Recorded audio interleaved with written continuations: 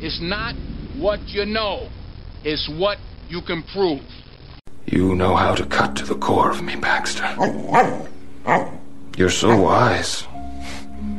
You're like a miniature Buddha, covered in hair. I want to become a guru so girls will like me. Then I will like myself. Now, before we do this, let's go over the ground rules. Rule number 1. No touching of the hair or face. Of course. And that's it! Now let's do this! Are you not entertained? Are you not entertained? Is this not why you are here? What's up, everybody, and welcome to episode 140 of the Golf Guru Show. I'm your host, Jason Sutton, Director of Instruction at the beautiful Colleton River Club in Bluffton, South Carolina, where it is my mission to break down high performers in the teaching and coaching business, as well as all fields of study. Make sure that you download this episode and hit that purple subscribe button so you don't miss out on future episodes that will be coming your way. All I ask of you is share the podcast on social media and with other coaches and players that might benefit from this information. My guest this week is my friend Steve Moore. Steve is a teaching professional from Toronto, Canada, but as you will learn from his accent, he is originally from Dublin, Ireland, and has had an incredible journey in the teaching business and the golf business in general. Steve is a young coach that I have had my eye on for some time and have gotten to know very well in the last year. He is a superstar coach on the rise that is quickly making a name for himself, that is getting after it with his continuing education and growing knowledge base. This guy has completed more certifications and shadowed and spent time with more top coaches in the last 5 years than most of us could do in a lifetime, which says a lot about his growth mindset and his thirst for getting better. Steve has spent time and is certified by a strong list of coaches, include, but not limited to, Scott Calx, so he's Scott Calx certified, James Ridyard, so he's Wedge Matrix certified, Sean Foley, Stephen Sweeney, Rick Sessinghaus with the Flow Code certification, Dr. Mark Bull, Dr. Mark K, Dr. Kwan, so he's level 1 certified with Dr. Kwan, Jeff Smith, and George Gankus, and he's also TPI level 2 and 3 certified. So this guy's getting after it. The list goes on. Like I said, Steve is doing the work, which I respect so much. Oh, and by the way, he also hosts one of the best new coaching podcasts called Shamrocks and Shanks, which you should definitely check out on Apple Podcasts or Spotify. Also, give him a follow on IG, and Twitter, and TikTok at Steve Moore Golf. In this wide-ranging conversation, we get into a ton of stuff, including our take on what we learned from Doctors 4, the coaching seminar that we just got back from a few weeks ago, which we attended together, which was amazing. There were so many amazing takeaways from this convo, and it was just so much fun to do and chop it up with Steve. So I hope you enjoy it. So sit back, get out your notepad, and enjoy my good friend, Mr. Steve Moore. Stephen Moore, thank you so much for taking the time, man. Welcome to the show. It's been a long time coming, and I'm really excited to chop it up with you. I'm absolutely humbly honored to be on the show. It's a mixed emotions. I'm glad I got on here before Mike K did, but we all know he takes a long time to get anywhere, so I was probably going to be appearing here. But yeah, no, absolutely delighted and very, very humbled going from listening, as I said to you before, how inspirational and how much your podcast has helped me listening to these podcasts, to finding myself a couple of years after that's all started to be on the show. Yeah, no, I'm very, very humbled. So thank you for having me. Absolutely. Yeah. And we're going to get into that. Most don't know about Mike K, which we'll get into at some point in the show, but I'm a huge admirer of your progress through your career. And, you know, we've known each other for a minute, probably longer than people realize, and probably will realize a lot more as we get through this talk, but really, really big fan of what you're doing. And a lot of people don't know kind of wherever you come from, right? Aside from the accent, right? They don't realize you live in Canada right now. But so take us back and like give us a little backstory from how a kid gets from Ireland to Austria to Canada and where you are now. Obviously being in Ireland, working through, you know, playing some golf, then realizing, as probably most coaches do, you're not good enough to play the game, to kind of moving into that coaching sphere. Had the opportunity early on in my kind of coaching career to go to Austria, which was amazing. Spent a year over there. Ironically enough, decided not to stay there because I didn't like winters. Now being in Canada, we can see the kind of, you know, the paradox that kind of presented. But Moved on from Austria back to Ireland, was coaching a little bit at Ireland. And then, to be honest with you, I had my brother living over in Canada. I'd been over a couple of times and seen the golf industry over here and the opportunities that it provided, being closer to the States too, in terms of going down educational wise, kind of was a very, very attractive proposition. So a couple of myself and a couple of my mates did a 2-year visa, holiday visa, over to Canada, and came over and just eventually decided to stay. Just loved it. Loved the, as I said, the proximity to the States. I loved the golf courses. Yeah, I just loved the kind of the industry here. So it was just very, very attractive all around. And yeah, that was now 7 years ago and been in Canada ever since. So that's a very, very short synopsis of how I got here. Yeah, so you're leaving a lot out there, right? So, yeah. I mean, as far as like your journey, because it's really, really interesting. And I know that's kind of when we first met, because you took the typical route of like being an assistant and like, you know, becoming a head professional. And then you had a decision to make to like, what's really leading me into the next phase of my career. So talk a little bit about that. And I've got more questions on some of the things that we've talked about as far as how you based your decision on, you know, becoming a full-time coach. But dig a little deeper into that, and then we'll sort of flow into the next phase. Yeah, for sure. Like when I did first move over to Canada and started working, I think I was still in this kind of what I kind of refer to as a Niagara state, which is basically kind of like you're a little bit like kind of floating on that Niagara River, not doing a whole lot, not really paying attention. And then suddenly you get to the falls and you realize, holy shit, like, I got to do something here. So I think I was a little bit in that state when I first moved over to Canada, not really like enjoying life, but not really going anywhere. And then very fortunately, I decided to go into a coach camp 1 year, about 4 years ago with Andrew Rice. And that's where I met a couple of people that you would know, Mark Grace, Robbie Fales, and Billy Orr. Ended up sharing a house with them. And that really was the instigator for my passion to get back coaching. So that couple of days really kind of got the fire lit under me again. And I got home and I kind of looked at where I was in life, to be honest with you, in career, and really wanted something to change. And it was at that point in time I kind of just stood back and assessed where I was coaching-wise, how good I was or not good at that time, and realized the strengths and weaknesses, and the weakness being technically I just didn't know what I was really doing, to be honest with you. I'd gotten by on my communication skills and, you know, that Irish kind of like friendly banter kind of thing through a lot of sessions, and which is a good thing. We can talk about this a little bit more if you want to be a little bit more direct about it. But then from there, I kind of went, okay, well, how do I get as good as I can be? Right. So, you know, I think I was like 35, 36 at that stage. And I was like, I don't have the experience that everybody else has. I'm kind of on the back foot here. What path? There has to be a way to make this work, right? There has to be a way. And then I was kind of looking, okay, well, how can I do this? And I was like, right, I got to stop doing a few things, change the perspective a little bit, you know, and really look at the educational side of things. And that's where I really kind of started going, okay, well, I got to go visit people.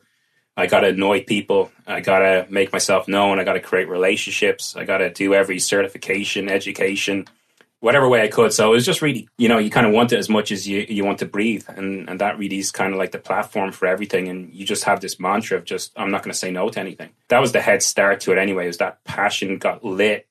And then I started traveling and I visited with George and Chris at certain events and stuff. And that really propelled it again too. You always have that sort of, like in junior golf, we call it ignition, right? It's like into your next phase of whatever you're pushed towards and whatever you kind of get on fire from. I mean, I talked about that when I was on your podcast, and we'll get into your podcast at some point as well. But as Jim Rohn says, is like for things to change around you, you have to change. 100%. So talk a little bit about some of the personal changes that you made that you feel like made a difference in your life. Probably the major one was just stopping drinking, to be honest with you. So, and it's a funny topic because for all number of reasons, but mainly being Irish. And then whenever you say it over in Canada, people like, oh, you stopped drinking?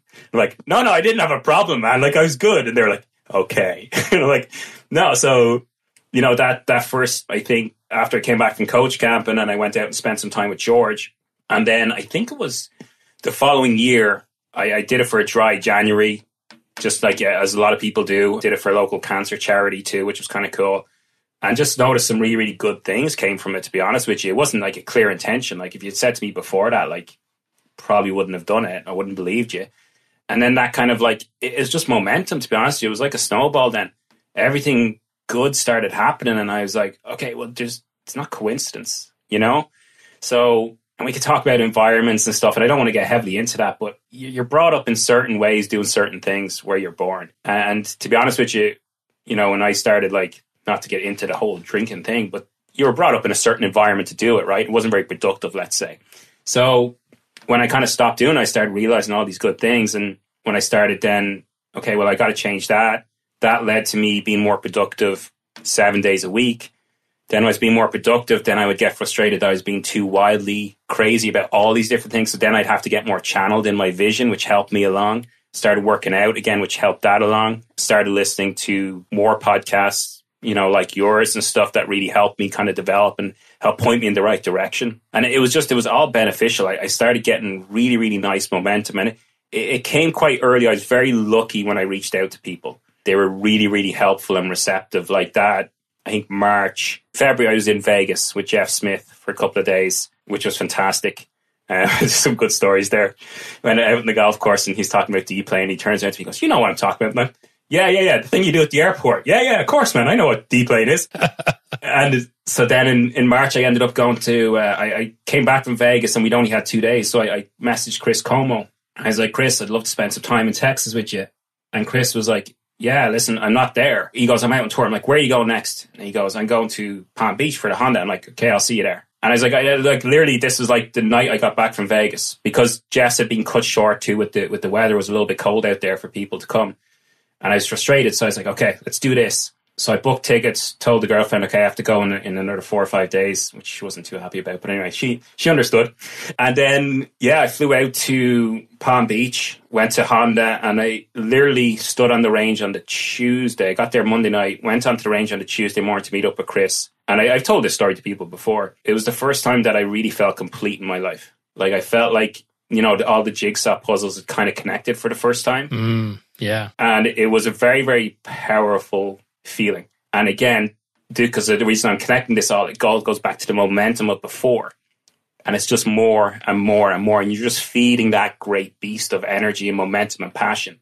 And again, yeah, listen, you know, to get out there was, you know, when I talked to Chris was like, "Yeah, you can hang out with me, whatever, but you need a driving range pass." Yeah, and I was like, "Can you hook me up?" And he goes, "No." Yeah, and I'm like, you can't get that. Yeah, that's no, he can't. It's not his responsibility. It's a player thing. So I'm like, okay, cool. So this is all hinging on me getting a pass now, and we're like 4 days away from the event. So then I contacted PGA Tour. They told me no. Contacted Honda. Obviously wasn't getting through there. And then I actually reached out to Shaheen in Montreal, who knew the source in PGA Tour. So I emailed her, fed her a few truths and not truths, and got the pass emailed to me when I was on the plane flying over to Palm Beach. And so literally, yeah. So you got a player assistant pass? Yeah, it's hanging up back there. I could show it to you. So it's range, clubhouse, the whole 9 yards. But yeah, that allowed me to kind of hang out on the driving range. And like that week was transformational, because that's where I met Stevie Sweeney. He was doing some stuff for Paul Hurrian at the time, and I walked over to the putting green and we just started chatting. And he was like, "Where are you from?" And I'm like, "Oh, I'm from Dublin. Where are you from?" He goes, "Oh, I'm from like Ireland too." And I was like, "Oh yeah, like, you know, we started Royal County Down." And he goes, "Yeah, I used to work there." And I was like, "Oh, my mum lives there." And he goes, "What's your mum?" And I'm Moore. And he goes, "Geez, I know her." Like I used to. So that was a great relationship there. And talked to Pete Cowan that week.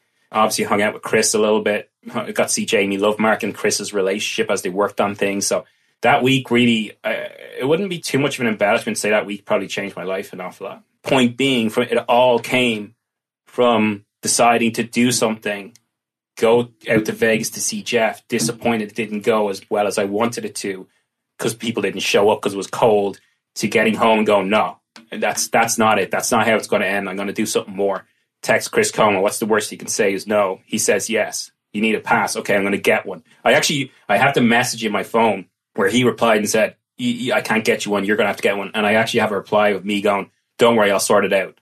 And I had no idea how I was going to do it, but I just knew that I was going to get it somehow or another. And that's, again, it's just momentum. Like, and when you're that willing to do something, you'll find a way. And I go back every year, bar COVID, and bar this year. I was there a couple of weeks beforehand this year. But yeah, it's when you spend time with Foley, right, and some other guys. Yeah, exactly. Yeah, it just shows like why you're great and why you're going to be even better is that kind of mindset, right? What other habits did you adopt in that momentum when you're actually sober and clear-headed. I get a lot of, and I pay attention to this, obviously, when I interview people like high performers, and whether it's golf or anything else, it's like you start to see patterns, right, of what people do that are successful, what other things you adopt. Well, definitely, like, in terms of, you start wanting your time to be more productive. So that really started changing. So now I had this free time where I had more energy, and I really wanted to make the most of it, because this is now what I'm going to do. It's like, okay, you start constructing schedules and timetables. And well, like, I think I only really hit on a really good way for me about 4 weeks ago. And that's been like 3.5 years in the making. So that's probably not a good advertisement for my productivity. I think, in all honesty, it's not so much a habit. I would say it's probably a trait. My awareness grew, and it really changed. My awareness of me as a person. And I don't want to get like, people who know me know I'm not that philosophical or anything like that, but definitely my awareness of who I was, and, you know, what I had to do to get better. And that's a tough thing to go through. I got to spend some time with Brett McCabe a couple of months ago, and he came up, like, we talked for about an hour, and he came up with a really good saying at the end of it, and he goes, you know what, like, it's fine to be hard on yourself, just don't shit on yourself. And I found maybe... It's a fine line, isn't it? Yeah, and when I look back at I think I always wanted to do the stuff that I ended up doing when I started changing how I went about it. But I would get more frustrated beforehand because I wasn't in a position to do it. So, you know, that trait of, like, being massively frustrated myself kind of dissipated because I was being more productive.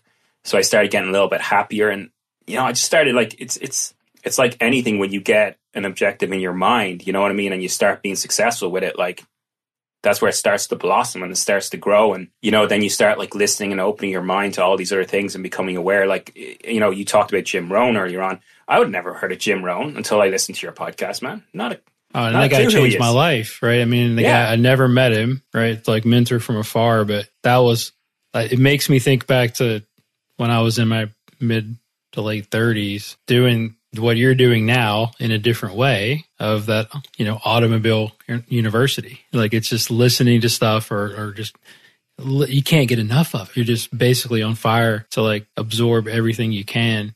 All right. So that leads me into a really good question, right? So I might have talked to you about this at Dr. Swart, but maybe not. And this made me think of it when you just said that last statement was, where is the line between embracing imperfection versus striving for excellence? I think cutting yourself overall some slack, I think, is a very globalized look at that statement. I think being very clear cut in your mind, again, going back to the awareness, the honesty of, okay, well, where am I at? Like, what am I trying to do here, honestly? And it's okay to have any answer you want, right? Everybody's going to be different. But if you go, okay, well, I want to be the best coach in the world, hypothetically speaking, right? If that's what you want to do, well, then you got to be very aware of where you are lacking. And again, you know, you can say, okay, well, you know what? I'm not the best with math, right? When I look at Dr. Kwan stuff, you know, it's kind of like a beautiful mind shit going on there, you know? Yeah, for sure. That's an imperfection that I'm okay with. I'm comfortable with that. I know it's not my strongest kind of point, but I will still try my best to be better at it. I think, so when you embrace imperfection, you realize you don't have to be perfect at it. You just maybe need to improve a little bit.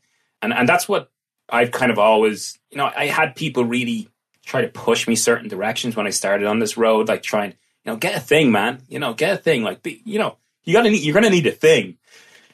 And I was like, I don't know what it is. And that got me for a little while, man, honestly. Like, that got me for 1.5 years, 2 years, where I was, like, conscious of that nearly every day, like, trying to look for something to be, someone else to be. And then I was like, you know what, it'll find me.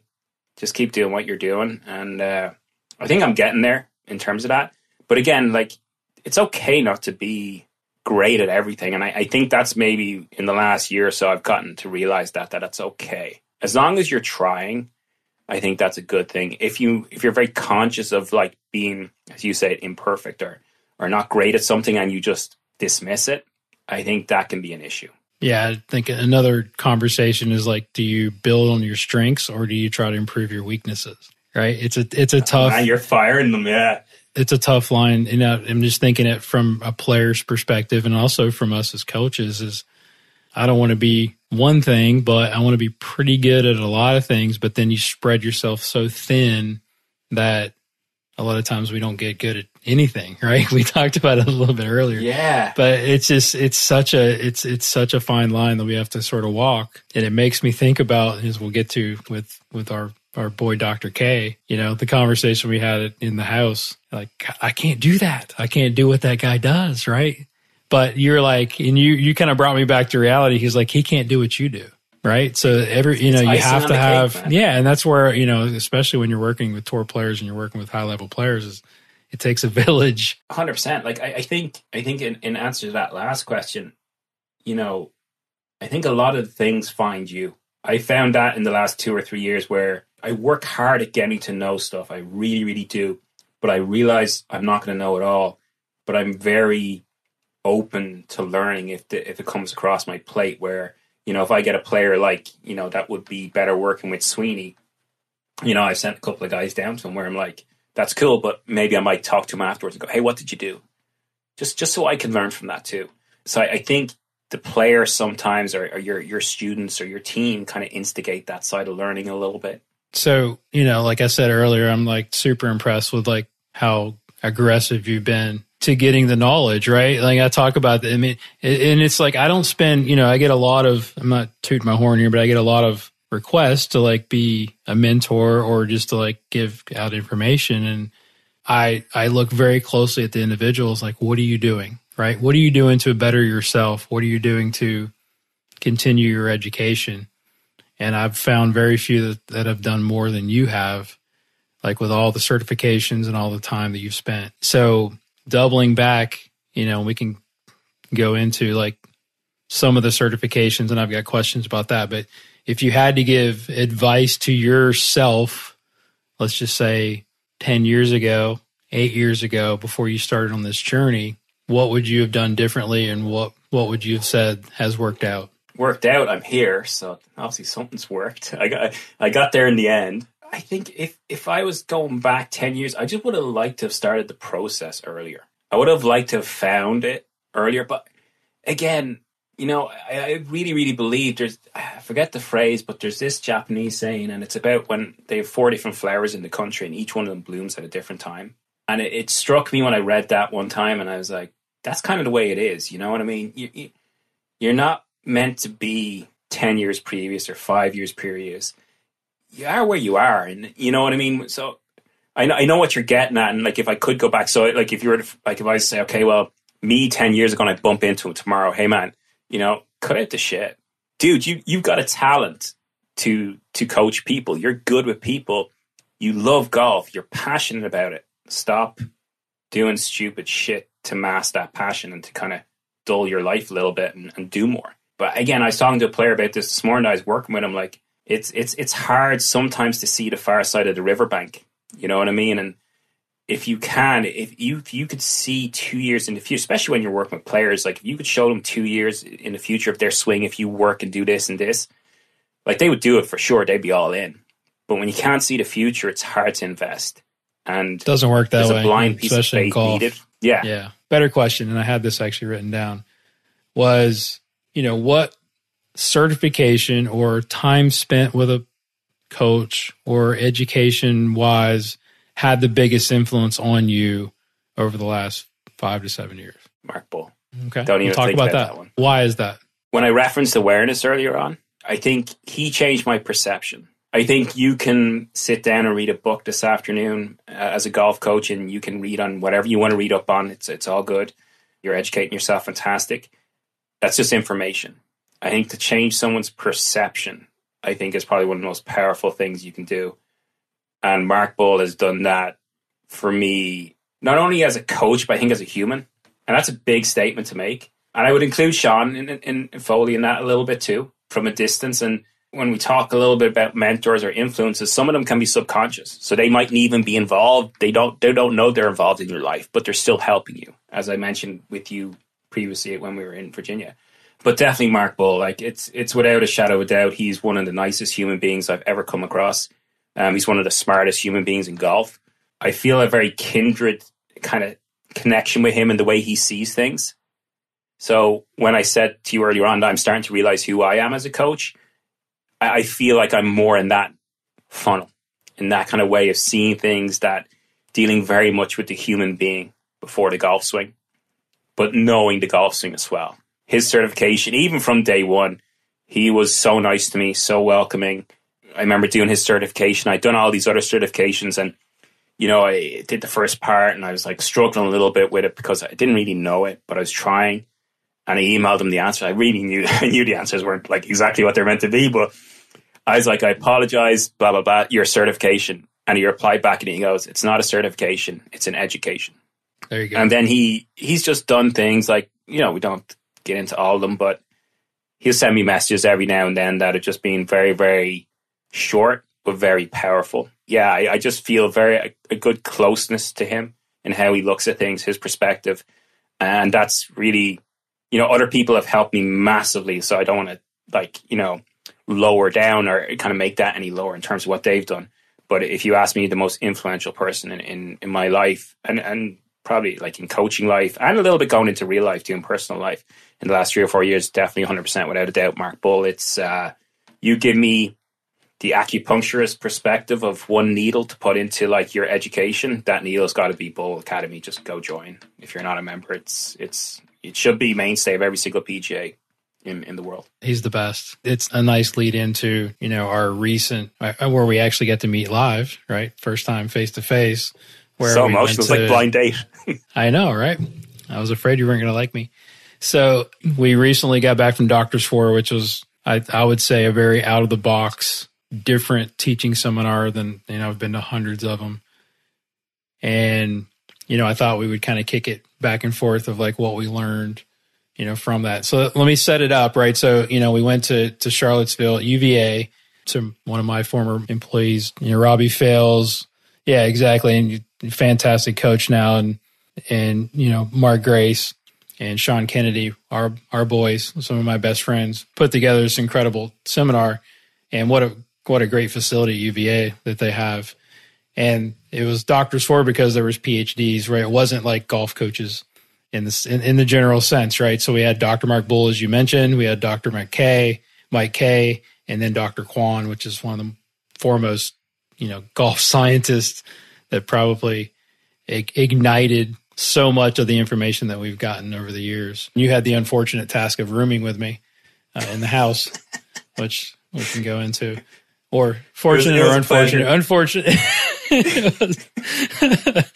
Who knows? We had some nice nighttime chats, man. It's all good. Yeah, exactly. Yeah. And that's really what it's all about, right? So, and I think we've probably learned more, from Dr. K when he had like the whole room and on the floor in the kitchen, taking him through protocols and exercises, which was super cool. And Mike K, was probably it's unbelievable, right? So let's talk about the seminar and like, how would you describe the seminar? And let's like kind of back and forth on what we took away from that. Because the way I described it, and you probably, if anybody followed me on Instagram, saw it, it basically helped us as golf coaches look at how people move from a different lens, right? That's sort of the way I sort of viewed it, and opened my eyes to a lot of stuff that I was not looking at, right? It's like we look at golf swings and we, every day we're looking at what the club does, we're looking at what the body does, but it's like there was so much more depth through this information that we received that I thought it was really, really cool. And those guys did a fantastic job. What's your synopsis of your experience? Ooh, synopsis. I was filming, so hopefully I did a good job of that. Well, first of all, I would just like to reiterate what a fantastic presentation of the event. What a fantastic idea. Because, as we've discussed, I've been to a few of them. I'd stopped going because too many people, not that personal one-on-one time, probably heard it already. A lot of presentations seem to be the same from event to event. So this was fantastic. This was right up my alley. This is, Robbie, Mark, Sean did a great job bringing these guys together for 2 days of absolutely fantastic information. Again, knowing Mark quite well, recently kind of getting to know Mike. Didn't know Dr. Kwan, so I was excited about that. Dr. Dale Foster chipped in there with a couple of things too on day one, which was fantastic.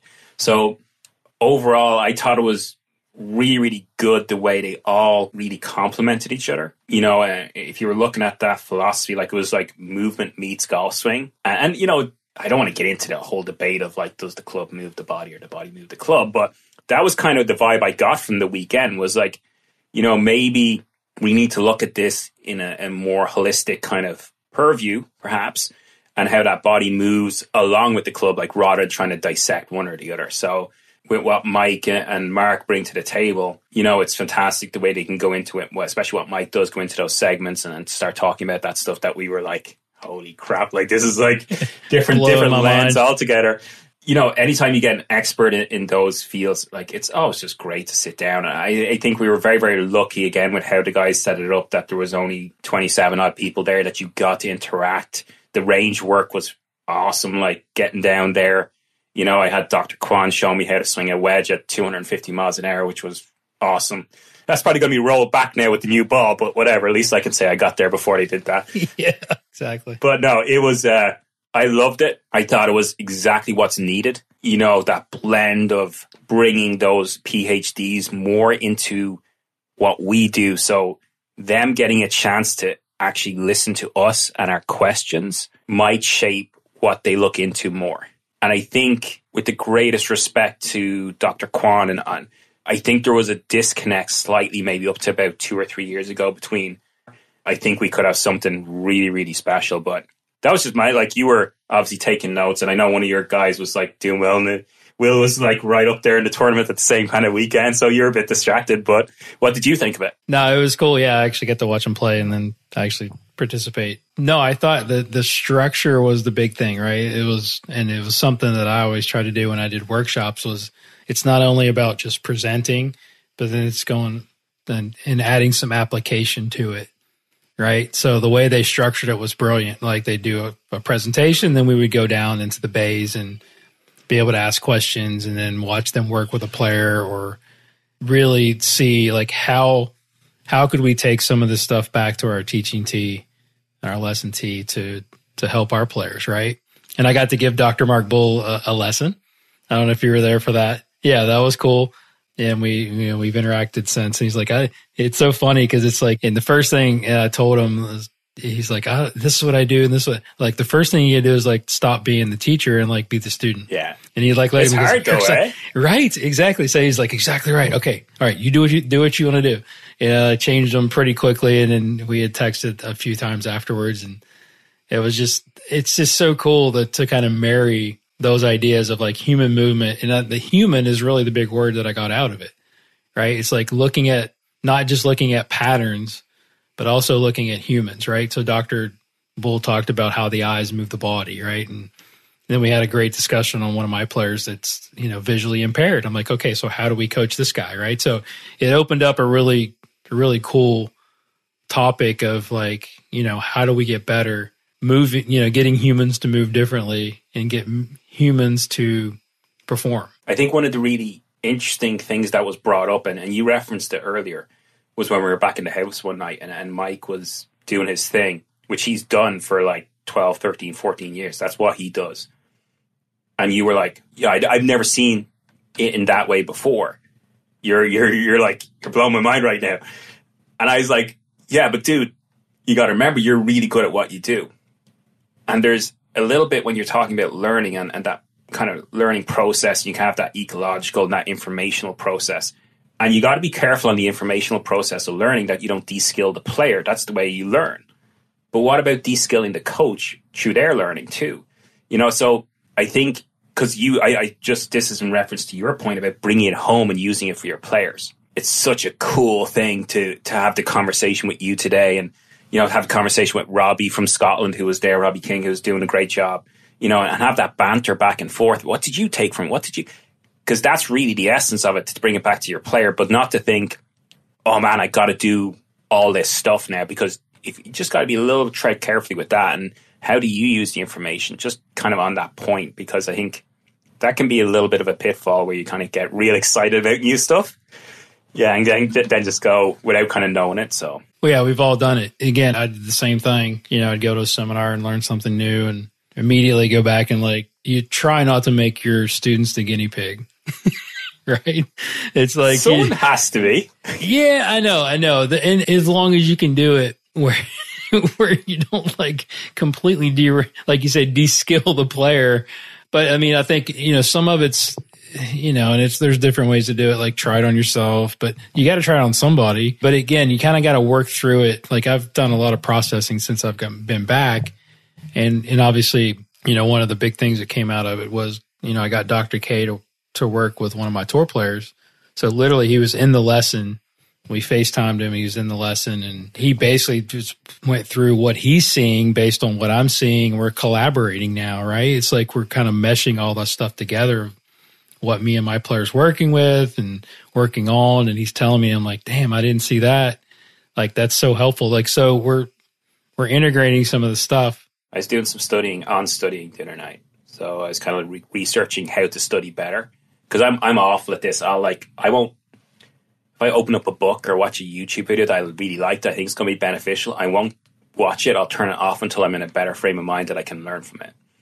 So I find it really hard to get information and not process it properly. But I was just studying about this concept and they were like, you know what a great way for learning is? Problem solving. So take the information and see, can you solve problems with it? And I was like, that's fantastic. So that's what I've tried to do with stuff from Doctors Force. Okay, well, go through all my players and how would I apply that? And I found that a little bit more beneficial as we work through. But Mike's fantastic. Mike, has messaged me about learning from golf swings too. And he's looking at golf courses and learning from coaches. Anytime you get someone like that who's invested on your end, man, that's so powerful. It can be really, really great. Describe what Dr. K does, so the listeners kind of know, if they don't know. And I'm going to have him on the podcast. We've talked. And he's a supercharged PT. Does that work? I like that. And yes. You can't find who's geographically challenged in a car. Yes. He couldn't get us to dinner a couple times, right? Human bodies.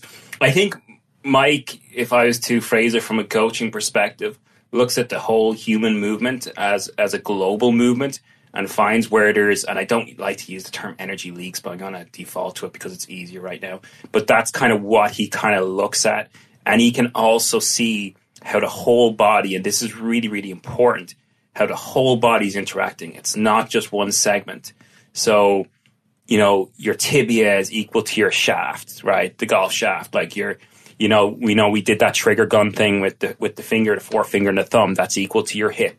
So everything's, as we talked about, it's like decorating a house. You can put a little bit of paint on the downstairs door, but that's going to affect the whole value of the house as somebody would look at it outside. So everything affects everything. And I think that's what he's so good at, is connecting all the dots in his own head before he even speaks. And we just don't see things like that. We don't have that perspective, mainly because we've been kind of brought up to kind of look at segments. So when we go internal, external, and we go, okay, my hip is internal, he's like, no, the whole structure is internal versus external. And you're like, okay, dude, where are you going with this? So I think his magic is in movement and analyzing movement as a whole in the person and looking at it in this very good phase of capturing energy throughout moments and throughout the whole swing. And when you look at it in that sphere, when you start looking at it rather than, okay, well, that's just that point there, that structure, that segment shouldn't be like that. Well, when you start looking at it, it's like, okay, well, when that's like that, then this reacts like that. And then there's a common place between the two. I think that's when you start seeing some of that stuff that he does. I might not be doing him justice. I apologize if I'm not. But he told me he wouldn't come back if I was back next year. So I'm cool with it.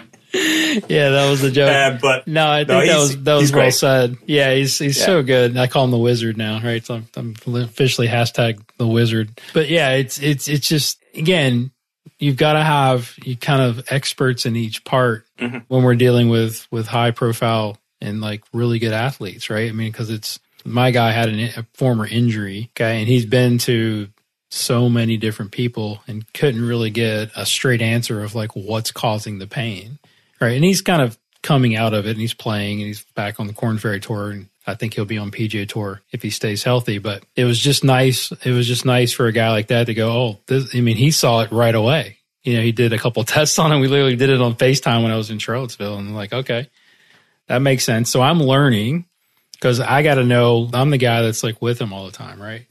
He's not going to be with him, but So nice, for him to take the time to do that. I don't know. It's hard to explain like what was going through my mind when I'm like watching this guy. Is it kind of like old school where he kind of blanks out and then he wakes back up like 2 minutes later and you're like, what just happened? Yeah, it was like the Good Doctor, right? He's like, he just goes, Sean just kind of goes into another dimension and like, all right, what's going on? And he's like, oh, there it is. So he's got, on the floor and he's like, oh yeah, just do this, this and this. And like all of a sudden like your takeaway changes, or like what you've been trying to do changes. But it was a lot about breathing, I thought which was really interesting, right? Making sure that we get breath into the system, that piece. And he talked about the guts, and then he was an expert in the sacrum, right? In the butthole. Mutated sacrum. Yeah, exactly. Yeah. So, but I mean, I thought it was really cool. And again, we're talking about Doctors 4 here. It was really cool, like you said, how they all sort of, I call them callbacks, right? It's kind of like a comedian doing a bit and like calling back a former joke. But Kay would say, yeah, he would refer to Dr. Bull a lot. Dr. Bull would refer to Dr. K a lot. And then Dr. Kwan, right? So there was so many things that sort of overlapped, I think, with all their presentations, which was fantastic. I think it even starts to overlap with your own education. And that's when it really although we're from two different, not walks, but two different professions, say golf coach versus PT. I've been doing stuff with NeuroPeak Pro and the breathing and stuff like that. And so then you start getting these crosswalks that go across each other. And that's the really cool stuff. Then you start kind of getting excited about it. And with Mike, you mentioned the takeaway stuff there. I should have mentioned that. Like that Mike is, very insistent on that first move, that first kind of couple of feet. What's happening there? How is the structure, the setup, and having this massive influence on everything else that follows, And, I don't know about you, but that kind of makes sense to me. And what windows do we have for change as a coach? Where's your windows? Setup and backswing mainly, really. I'm a big backswing guy. I get the fact that like, okay, it's, transition, downswing, impact, all this stuff happens, but it happens really, really fast. I can affect a lot of those changes with how the club moves back, right? And that kind of overlaps with what Dr. Kwan talks about, right? It's like walking, right? So it's interesting, kind of going back, and I'm just riffing here a little bit, but going back to like when Robbie first went to level 1 Dr. Kwan, which was 4 or 5 years ago, and you brought it back, and I was like, man, that's really cool, but like, how do you really teach that? Yeah. So it's like, we're swinging the ropes, and now I find myself, I'm doing so much of that, like in a smaller scope of all the pieces that he's basically brought forward into the way he trains players and the way he's sort of studied ground reaction forces and, sequencing and all the stuff that I think is really important in good swings. It all kind of comes full circle, but it's again, back to like, how do you apply that to a golf lesson, right? It's like finding your own style, finding your timing of how to impart some of these things. When you find somebody that's like stuck in the mud and is just taking the club away with their hands, like you start to, let's go with a little bit of Dr. Kwan stuff, right? Let's get them moving their feet around. Let's put some energy in the club. I think it's so cool. And that's the first thing, I've kind of known his stuff for a minute, but to see it live, I thought was super cool. And he was really funny. He was a great presenter. Such a character, man. Right? Yeah. It's like so many great jokes, and like he had the crowd kind of rolling. But yeah, and watching him do his drills and stuff was like really, really helpful, I thought. That's such a cool way to learn it, is doing what you did with Mike. Student consults. Because you really get like in the coal face of it, you see. Yeah. As much as studying and books and all those things are great video certification courses, you have an opportunity to get whoever you're working with or mentoring under, you got an opportunity to pay them some money, get them on the line, and get them to look at your golfers. Do it. Do it. It's the best money you'll ever invest. 100%. I can't strongly emphasize that enough. So if we kind of go down the list, again, we're sort of at this point, we're co-hosting. And is this the guru takes from Doctors 4? Yeah, this is my takes. This is like Don't ruin with Steve. Yeah, well, yeah. Obviously. So, all right. So before we start, you had the one disappointing thing was like that Dr. Bull sleeps like all the time, right? Like he doesn't. Well, dude, he was on jet lag, to be fair. I know, and he was coming from London. He was asleep at 6:30 in the morning. Okay, that's what I'm leading into. Like you got to actually work out with him. Like talk about that, because it's not the typical workout that we would think? Like, tell us about your morning. I think we were up at 6:30, which is generally the time I get up anyway, so we're all good. a little bit earlier than what I normally do at 7. But yeah, we went for a walk. He goes, like, his phrase is, have a play around. Okay, so I don't know what that means, but okay, cool. It's Dr. Bull, one of the smartest guys in the world. If he tells you, like, you've got to be up at 7 to go for a walk, like, you're going to be up there, right? So got out of bed, let's kick it, go for a little walk. We find this local playground. I'm like, cool. And he goes, all right, so, we're just going to, like, move around. And I'm like, okay. So there's nothing more said really from him after that. Takes off the shoes and socks and starts going into this Ido Portal workout regime, which, like, involves some handstands, bear crawls, side bear crawls. It's the best way I can describe it. So, again, as I said, like, a lot of time for Mark, and I'm kind of standing there like, do I just wait? Or should I get involved here? So, being the intrepid explorer that I am, take off the shoes and socks, and I was like, okay. So I started doing a couple of bear crawls, bit of a stretch, but whatever. And then Mark rolls into a few handstands, so I'm like, all right, why not? I swear to God, I couldn't even get halfway off the ground. It's so long since I did a handstand. It was just embarrassing to the extent that I wonder whether I was taking away from his experience that morning. But again, this rolls back to where we're all having a laugh and a joke about it. It rolls back to the British Olympic cycling team. And that story where, forgive me if I get the years and the dates wrong, but for a long time they were massively unsuccessful because they were riding around on bikes all day. And then they brought in a layer of turf and put it in the middle of the training stadium and got them to walk around on the turf for an hour each day. And they went on to dominate the next 2 Olympics. So as much as we kind of laugh and joke, it's really, I think you study people subconsciously that are really great at things. And then you take it with a pinch of salt, obviously.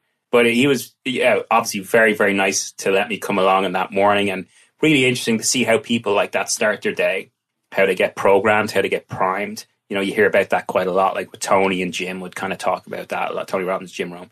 Really interesting. And then we just had a really, really cool conversation, which will kind of stay between me and him, but just really, really cool. Great opportunity to spend some time with someone like that, Obviously pales in significance to spending time with you, I did, but, Yeah, I'm sure.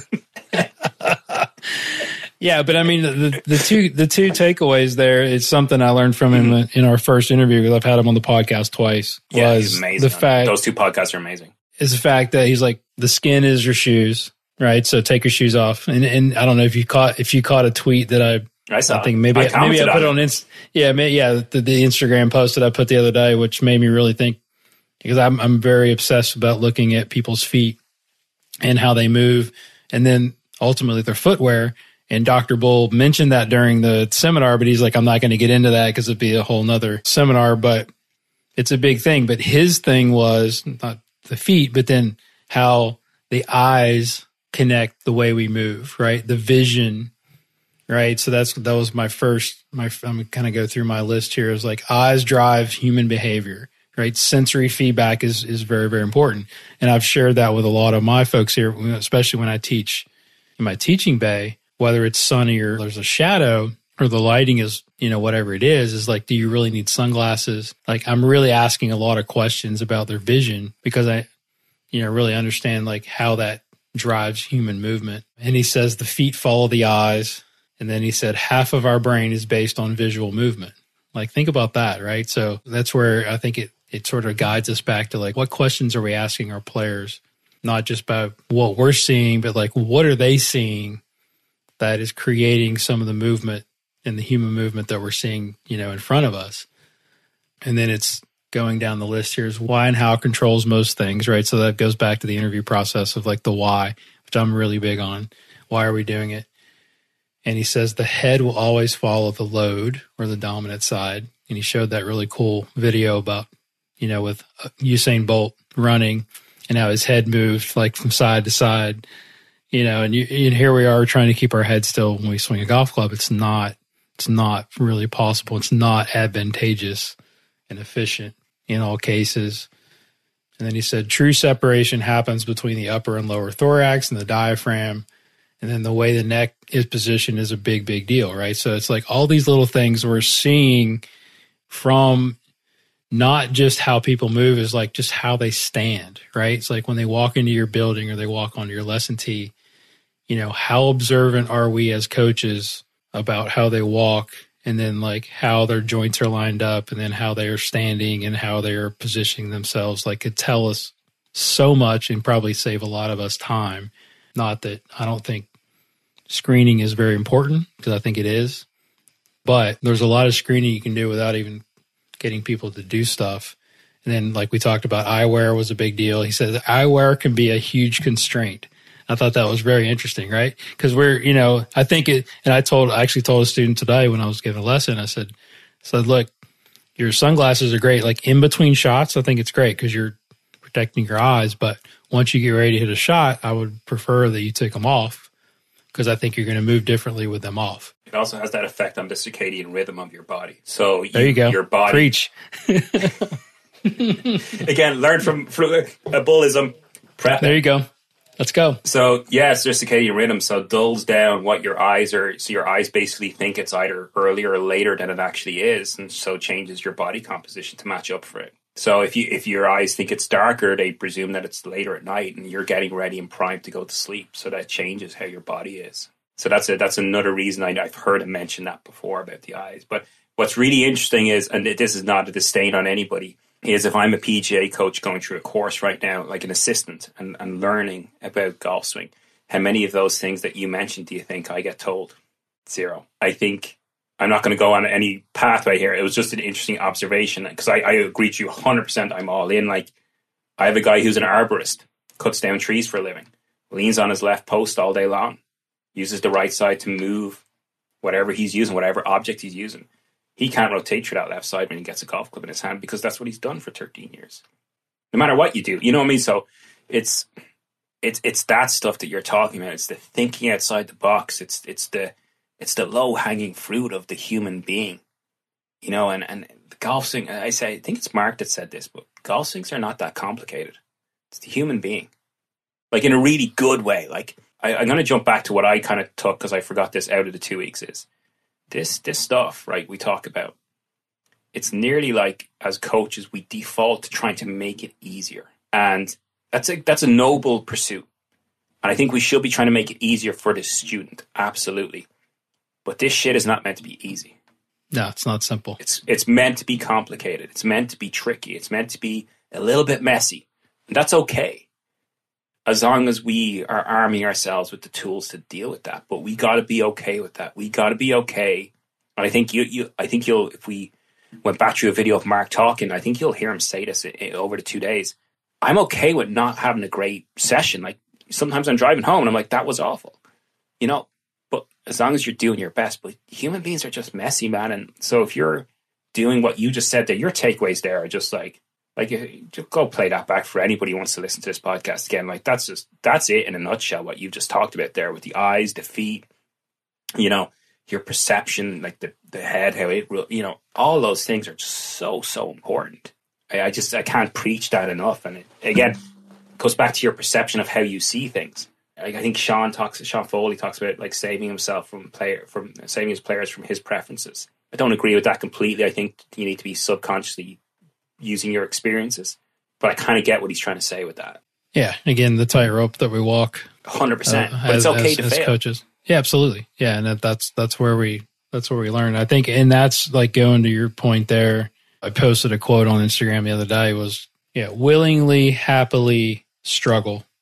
That's golf. And struggling the right way makes you smarter, right? And it was Daniel Coyle. But it kind of throws it back on the student, right? It's like, I sort of was conditioned as a young coach, and then coming up is like, I didn't want to have a bad lesson.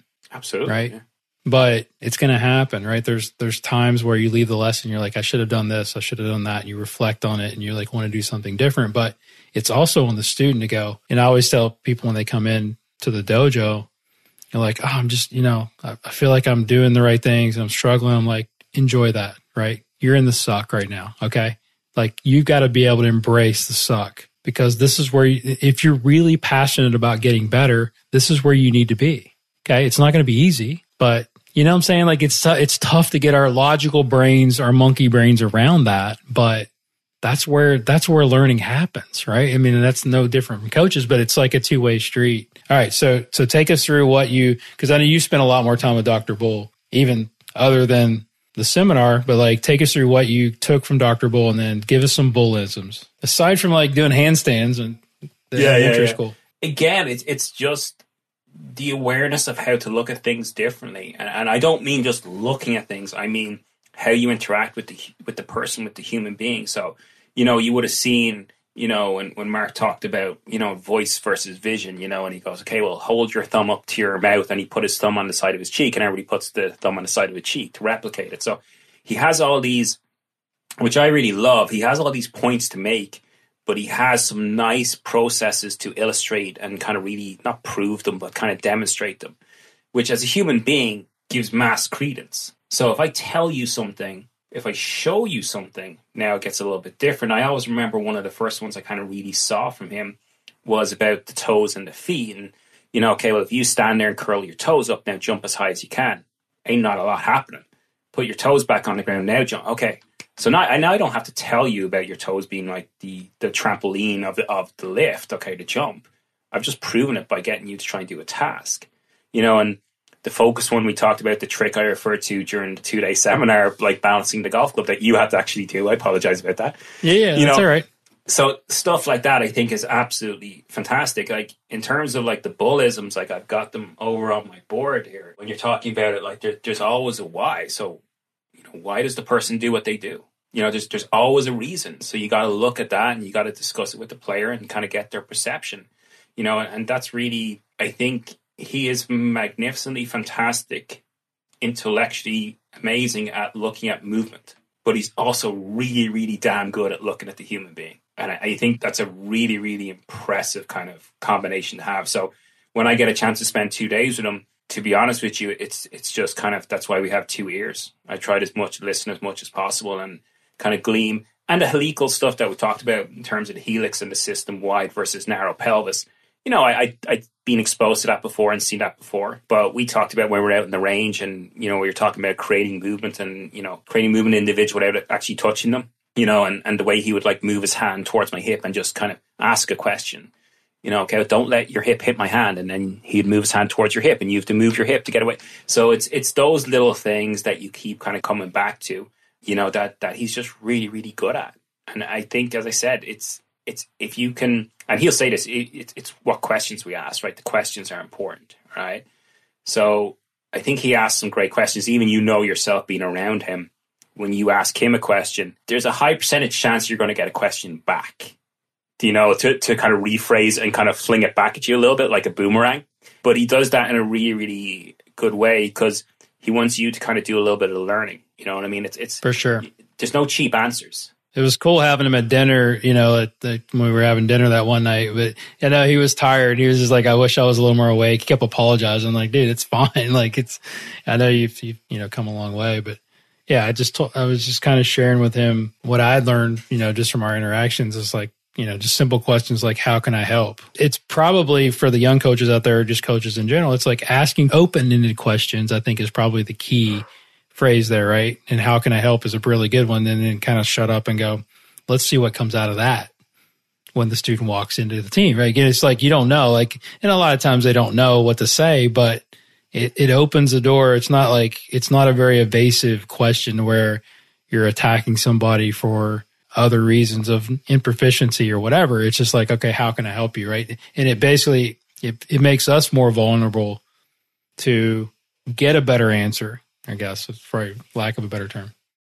Oh, absolutely. And it's not about what I want to teach. It's what you want to learn, which is another fantastic one that in all honesty, I use the one that you just referenced and that one in every single lesson I do if I'm meeting a person for the first time. Number one, how can I help you today in the best possible way? And then when we start talking, I'm like, listen, this isn't about what I want to teach you. This is about what you want to learn, and I think they're probably two of my favorite ones. And then need and allowance. So every time you see a player move in a certain way, there's a need for them to move like that. And it's just finding that need. And a lot of that time that reverts back to perception. And then that reverts back to the opening question, of like, okay, well, if you can find out their history of what they've been exposed to before, I think one of the other phrases he'll use an awful lot is, there's two main reasons why we do what we do. It's memory and anatomy. So the memory of all those influences, coaches, people, social media, YouTube, etc., playing partners, anatomy, what you can and can't do with your body. And if you throw those two things into the melting pot, that's normally what you're going to get in front of you as a coach. And it's your job as much as possible to decipher what's influenced by which. And if you can, everything becomes an awful lot clearer in terms of what you can do with that player in front of you. Because I think we'll both agree what you're really fantastic with in doing that is recognizing all those things and not asking a player to do something they physically can't do. Because that just leads to frustration on both parts. Yeah, that's just, again, reading the student a little bit, right? So whatever your screening process is. Yeah. And that's me, like, moving people around. I'm a big mover. And then asking questions of, how do you feel? Right? Does this hurt? Though. Yeah, it's really important. If I had one word of advice to any, like I said it again, another guy I had today, and I'm like, he was like, oh, and he was about to say something, you know, when they're about to say something, and he stopped, and I went over to him, and I was like, tell me everything. I was like, if you feel like you're going to fall over, you tell me you're going to fall. If you feel like you've never been this nervous in your entire life, you tell me that. And he goes, okay, and then he blurted out like 5 minutes of stuff, and I'm like, cool, now I know. Now I can help you. So my advice to any student, any pupil, any coach is like, just, this is your window, man, that hour and a half, 2 hours, give it all. Like, give it up, because if you don't, we're going to, rightly or wrongly as a human being, presume what we see is what's happening. And if you're thinking about something over that golf ball, like a guy today where he's like, oh, I was always told to take it low and slow, and I'm like seeing a low and slow action. What I'm going to say is I'm going to go, hey, I'd like you to pick it up, or, you know, whatever phrase you're going to use. But if I talk to him and understand that that's actually a perception of his, that he has to do that, then I can just remove that perception rather than asking him to do something on top of it. And that's a really, really powerful way to look at things. What we have as a motor pattern, as a default in terms of swinging the golf club, will never really change. It's always there. We're just kind of adding little layers on top of it to kind of improve it a little bit. You've hung around Mark a little bit. You've obviously had him on the podcast. And did you kind of get anything new from the 2 days, or did you kind of confirm anything that you already believed? Or anything kind of spring up that you were like, oh shit, man, that's interesting. I like that. Not really. Like he was kind of, like I said, I would have loved to have spent a little more time away from the site with him. You know, we didn't get a whole lot of conversation with him, like at the house, which would have been super interesting. I know him and Sean talked about music and some stuff that I just would love to get his perspective on things from a real world perspective, as opposed to like presentation wise. Nothing like super new. But I think there's opportunity because we do have a relationship, and if he's listening to the podcast, we'll be talking more, because I think he's kind of unofficially hired me as his swing coach. There we go. Yeah, so like that's a whole nother opportunity in itself, right? Like to teach that guy, like imagine how much you would learn as a coach just to like, because he said I can't have to like get the text back. He's like, I enjoy learning how you're going to learn how I move or something like that. I was like, shit. Like I just, another one of those like sort of, I'm like, okay, I just got fired before I got hired. Right. So it's like, all right. No, I told him like, all right, I'm down for the challenge. Like, I'm ready to dive in, because that's again going to make me better, and I know I can help him. So it's kind of like, again, our two worlds colliding. It's like we talked about with like Dr. K. Like, I can't wait to like for my next conversation with that guy, or like what, have him help one of my players, because it's just a whole nother world opening up for us as coaches to get better. Right. And it's like, we got to give, Robbie, Sean, and Mark all the credit for like bringing all these people together. Oh yeah, man. It's not easy to organize something like that. And no. I think the great thing about those guys is, I've talked to you before about this, about going to Arizona for the top 100 and the experience there, and, kind of going a little bit for validation. Okay. That humanistic kind of nature of me wanting to like somebody to tell me that I'm doing a good job.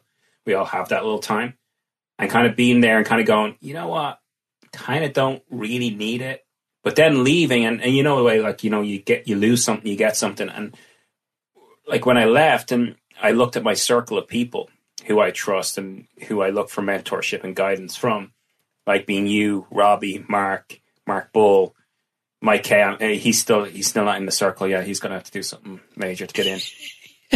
Make him work harder to get in the circle. yeah. Get to the location quicker. Yeah. All he did is drive in circles. He should be at the center of it. Only joking, Mike. But going kind of back to what you said, like it's a really interesting thing because you look at Robbie and Mark, and I'm like, man, they did such a great thing in this like seminar, and I'm nearly thinking like it's like they were reading my mind, and I'm like, shit, like we're all in the same kind of vein. We're all looking for that same thing. I think we're all on really, really good path, and that's my point. Like it's like this is what's needed. You know what I mean? Robbie's a smart dude. Mark's a smart guy. Mark, like all those guys are doing some really, really great stuff. Like, and Sean's doing great stuff, and they know that this was required. You know, there was no point in us sitting in a classroom for 5 hours listening to these dudes. You know, you got to get out there in the range. You got to test it out. You got to kind of work out, question people. And I think it was just, if I ever go to a seminar again, that should be what it should look like in my mind. So I have so much gratitude for that. All right. So let's talk about your podcast, and then we'll get back into some teaching stuff too. But I want to definitely touch on this because I get the question of like, what have you learned from doing the podcast? But I mean, the initial question is like, why did you start a podcast, right? What led you to like start a podcast? Because I think you're doing a great job. I listen to your podcast every time, an episode comes out, and I always text you and give you some feedback. Yeah, absolutely. But just me. Talk us through the process of, if somebody's wanting to start, and why did you do it? I think it was a mixture of reasons. One was just do anything you can in your passion. So if you listen to anything, Gary Vee, anything, just do it, right? Whatever it might be, just revolve around your passion, just go and do it. What I kind of found was in my travels, whether it be actual geographically changed location or talking to people, I'll come across all this great information that was blowing my mind, right? Like I talked to Mark, or, I talked to you, or I talked to, Sean or Cauxy, whatever it was. And they would tell me something. I'm like, man, that's amazing. I can't believe that. I'm going to study that. I'm going to learn that. And then I was like, you know what? I don't think a lot of people know this stuff, right? Golfers and coaches. And I'm like, let's get on a podcast. Let's get the people that I've encountered and had talked to and learned from, and I'm going to guide them to provide the same information that I gleaned from them. And that was the kind of origin of it. And then you have to come up with something a little bit different in terms of what you want to do. And I'm like, all right, well, how about I split it? Just do it 50-50. So give them the opportunity, whoever comes on, to talk to your club golfer. How can we help them? And then the second part was, okay, if a coach is listening, what can the coach learn from this person, either career development wise or actually information wise? And that was really the origin of it, was just kind of something to do more in golf. So to get, like, obviously brand development, you can kind of phrase it that if you want. Sure. Obviously wanted to be famous, like Golf Guru. I knew it was a big achievement, but I was going to, whatever. It was you and Paige Sporanic. Yeah. Okay. That was the inspiration. But yeah, no, like obviously I'd seen what you did, and again, a little bit of it. I said you the story, and I don't mind telling the story. Like, obviously I live in Ireland, and I'm from Ireland, and my parents came over every so often, and they hadn't been over in a while because of COVID, and they were here last year, and it's great seeing them, but obviously they're getting older, so as they leave, it's an emotional time. The day they left, I was over at their house, and it was like late at night. It was like 7:30 or something, and I had to say goodbye to them. They were leaving the next day, and obviously I was upset, like, driving home. And I had on your podcast, and it was the one you had Jeff Smith on. And, I'm just driving along, like, just listening to it as you go. And it was like, oh, and I got a question here from Steve, young Padawan I'm like, booked up immediately. And then Jeff said something nice about me, and it changed my whole night. You know what I mean? And I'm like, I only told you that story a couple of weeks ago, but yeah, I think if you can, you're not trying to have that effect on people, but I think if you can bring a little bit of life, or a light, or a little bit of enjoyment into someone's life, I think like it's a massive, massive opportunity. And if you are well-meaning and you can like spread that a little bit, I said to you, before we even really started talking and knowing each other, you've no idea the impact you made in my life. In terms of listening to your stuff, in terms of you creating that platform. So you creating that platform created a path for me. And I think that's a really, really powerful thing for someone to do. So if I was like, okay, well, maybe if I get Mike K on and Mike K says something about energy and wave propagation, and somebody's listening and they go, shit, man, I'd like to know more about that. And they go and study it, and then they have a student the next day who's whatever, internally double externally rotated with mutated sacrums. They might have a better idea and their of what's guts moving going on. the wrong way. Yeah, I don't think there was any real like, oh yeah, I want to do it for this reason. I think it was just to be involved more in golf, to do something more than I was doing. Obviously, where I'm located, I want to get my name out there. And then spreading the information that I got, because I thought it was so fantastic that everybody wanted to hear it. It's nearly like you're driving in the car and your favorite tune comes on, you wind down the window and turn the volume up because you want everybody else to hear how great a song you're listening to is. And then just that secondary part was, I know what a difference you made in my life, in my career, during the winter time when we wouldn't have any golf coaching here in Canada. That I'd be driving to the golf club where it's snowing and listening to your podcast every morning. Like whether you had Dana or whoever you had on, Sean or any of those guys and Butch and, going like, man, like this guy is giving me an avenue, a pathway to information that I would not have. No way in the world at that stage I was talking to Dana or talking to Butch or any of those guys. So I think that was really, really important to try and pay a little bit of that back ever so gradually, ever so smallly. And now it's given me the opportunity now to kind of do a little bit of, with the kind of new thing that we're going to try and do on it, the new breed stuff, is get some unknown coaches on there and give them the platform for half an hour. Not that my platform is huge, but a little bit of a platform maybe to kind of introduce themselves a little bit to an audience they might not have got before. I can't tell you how much that means to me. Like the story you told me when we were in closed doors about that. And, I told you like it's a lot of work, but I mean, it's a toil of love.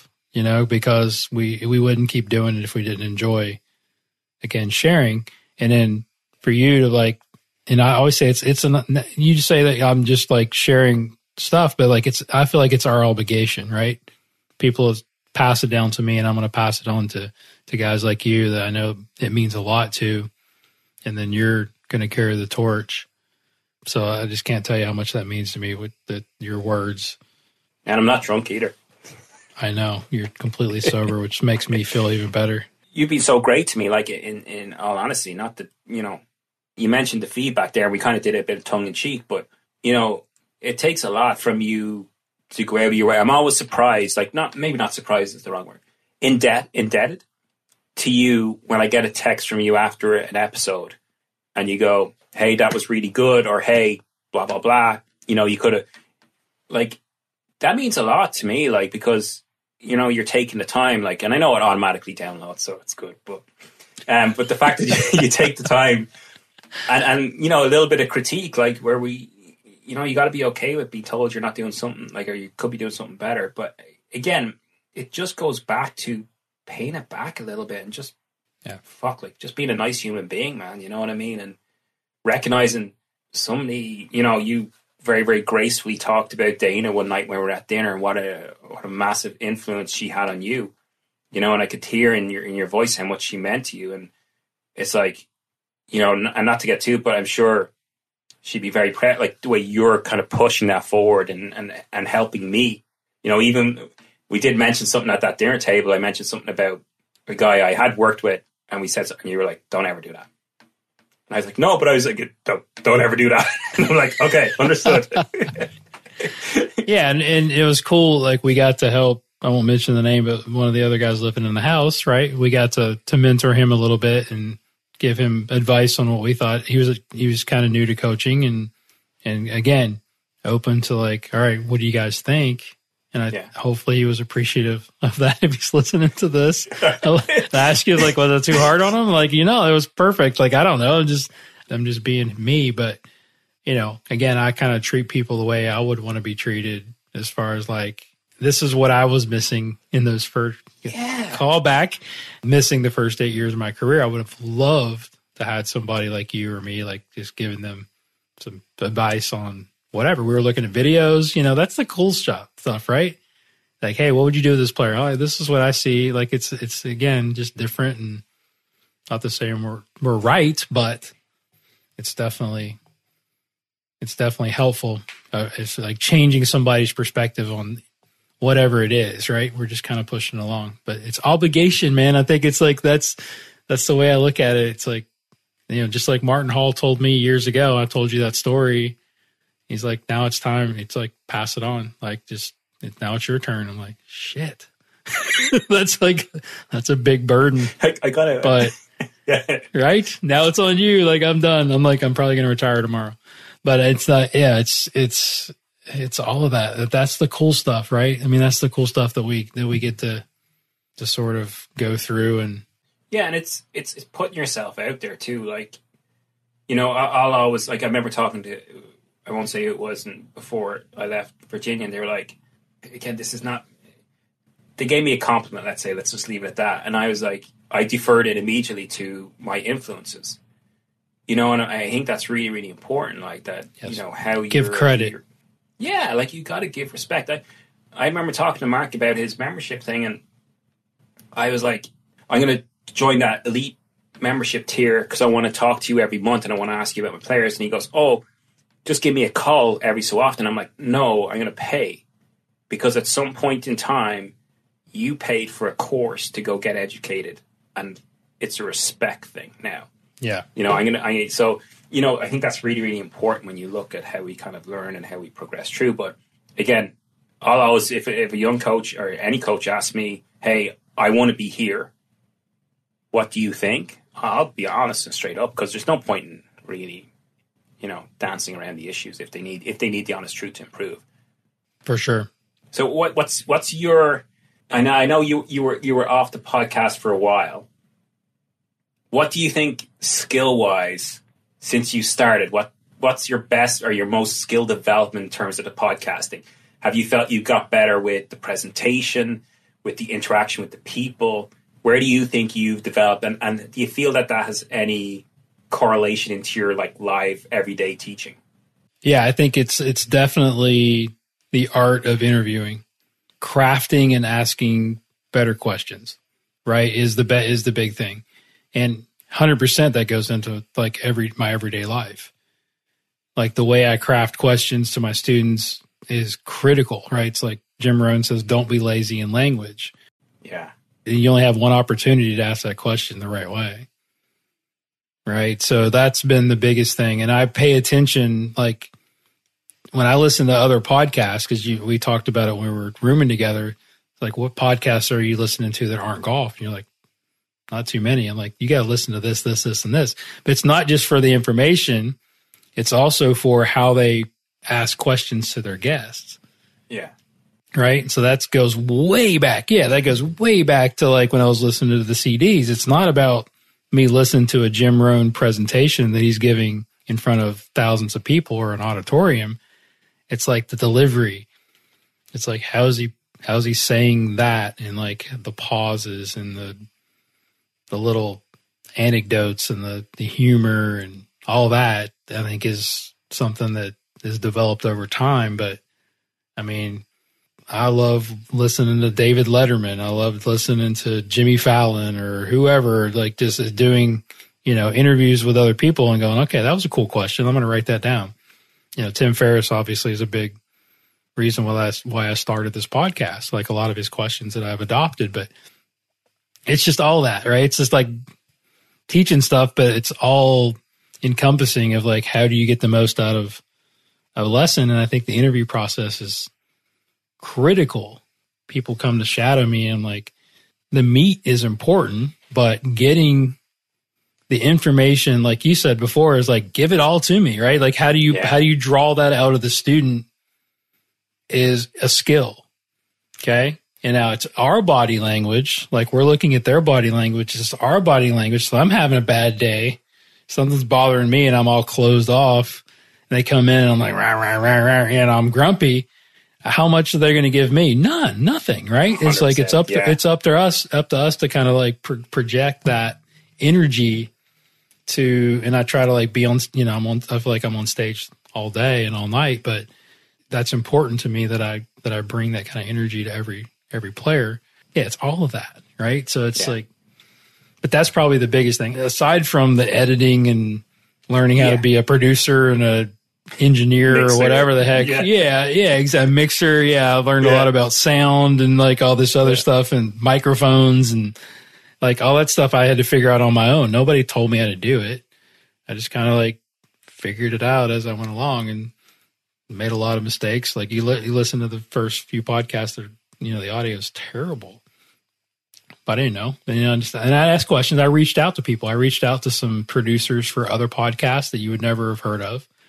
And they were really nice enough to email me back with answers. Stuff like that. So that's a question I was about to ask you. Okay. So give me your feedback on what have you learned or what new skills have you developed from doing the podcast? Fluidity of thinking. So what's transpired in like my kind of routine to get people on the podcast was I felt that I think for the first couple, because I knew them very well, I messaged through Instagram. And then it started getting outside my intimate circle a little bit. So I was like, okay, I got to be a bit more professional. So what I'll do is I'll create questions. And I'll actually write the questions down and I'll send it to them via email, explain what the podcast is about. And what I found for the last 4 was they didn't really want questions. But the previous ones, what started happening was I'd have this list of questions perfectly laid out. And in the first 4 or 5 times I would do that, I would go, okay, first question, blah, blah, blah, blah. And they would start answering the question. And I'd be like looking at the second question, ready to go. As soon as they finish answering that first, I wasn't really paying attention to what they were saying. And I would listen back to a couple of the podcasts and they would say some really, really potentially great things that if I'd been listening to them and went, okay, let's go that path, that would have been a really great opportunity to talk about that. And I didn't because I was so intent on getting through my questions. So I learned to be a little bit more fluid with that and a little bit more adaptable. I think that's a skill you have to develop. And yes, having the confidence, so to speak, or, the competence maybe to like hang on and just let them talk and let it go wherever it goes. You have your list of questions that you'd like to ask them, obviously, but they're the guest. People aren't paying or are not paying, but people aren't listening really to you, more about the person you have on. So that's why, I think in terms of that skill, that development, it was really looking at that. And then getting, the thing I struggled with early on was the confidence to engage maybe in the dialogue. And that's maybe why I didn't do it. Because I was like, oh man, if I get tripped up on something here, this is okay, we're recording it, so I could obviously edit it out. But I didn't feel like, and I think I told you this, I didn't feel like I could hold my own technically wise at the start. And I was worried about that. And that was a very conscious, okay, I'm going to hold it here and I'm going to just answer my safe questions and just guide them in this direction. And then when I started, I think Dana's interview was the first one where I kind of let loose and let the handbrake off a little bit. And I was like, oh, just ask your shit. You know what I mean? Go for it. What's the worst that can happen? And that was the first one that I started going, okay, well, I'm just going to go and do my thing. So I think to totally answer your question, it was the adaptability of what I wanted to ask and the confidence to let the podcast flow where it went and to ask my questions too, I think was really, they're the skills I think I've developed over the last while. Yeah, that's really well put. And I think we shared this together a few weeks ago when we were talking with, I've gotten to where, I don't want to give away all my secrets, but I've gotten to where I used to draw out the whole conversation. Like you're talking about this is the way like a script. Yeah. And I found that it never went exactly like Butch Harmon's interview was was perfect, right? Cause I had this whole, I did more research and I was and it went off the rails in the first 10 minutes. And so I learned to basically adapt, like you said, and basically riff off of the answers. One, you got to ask the question and then be willing to shut up and let the guest go on and then sort of go off on tangents based on their answers. Right. So I just have if you saw my notes now, I just have bullet points. I have my stock questions, but I may know you very well, but it's bullet points of what I want to cover, but it could go in a variety of different directions. But I think that's what makes a better podcast. It doesn't sound like it's a question and answer type of deal. And that's what I told you, if you get the text, I'm you're doing a better job of just let it go and then go where it leads you. So I can't believe we're telling everybody this, right? We're giving them the answers. But I said to you at the start, that's honestly, anytime you listen to your podcast, it doesn't sound like an interview. You have this conversation. Knack. Yeah, and you have this amazing knack of making people feel at ease and people feel comfortable. And that's a skill. Like, you develop that over time. Especially when you would talk about your own career development coming from a guy that was so shy, you wouldn't say boo to a ghost, and then having to develop that skill.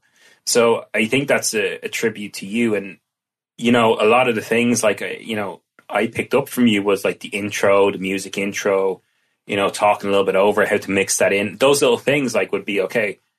Anytime you're trying to learn something, you go to the best in your business at doing it. Like, and there was obviously a far lot better than you, but you happen to be available.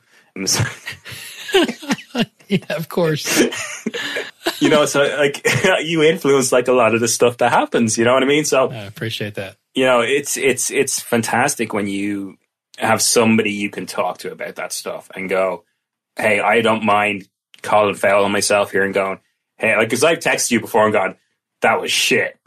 You know what I mean? Like, that was awful, man. Like, I didn't think that was good at all. And you're like, you might be too far from the truth there. But you live and learn. Yeah, it's all right. Like you'll text me when you don't think it's a good one either, and I'll probably prop you up and go, it was a lot better, because we're all self-critical.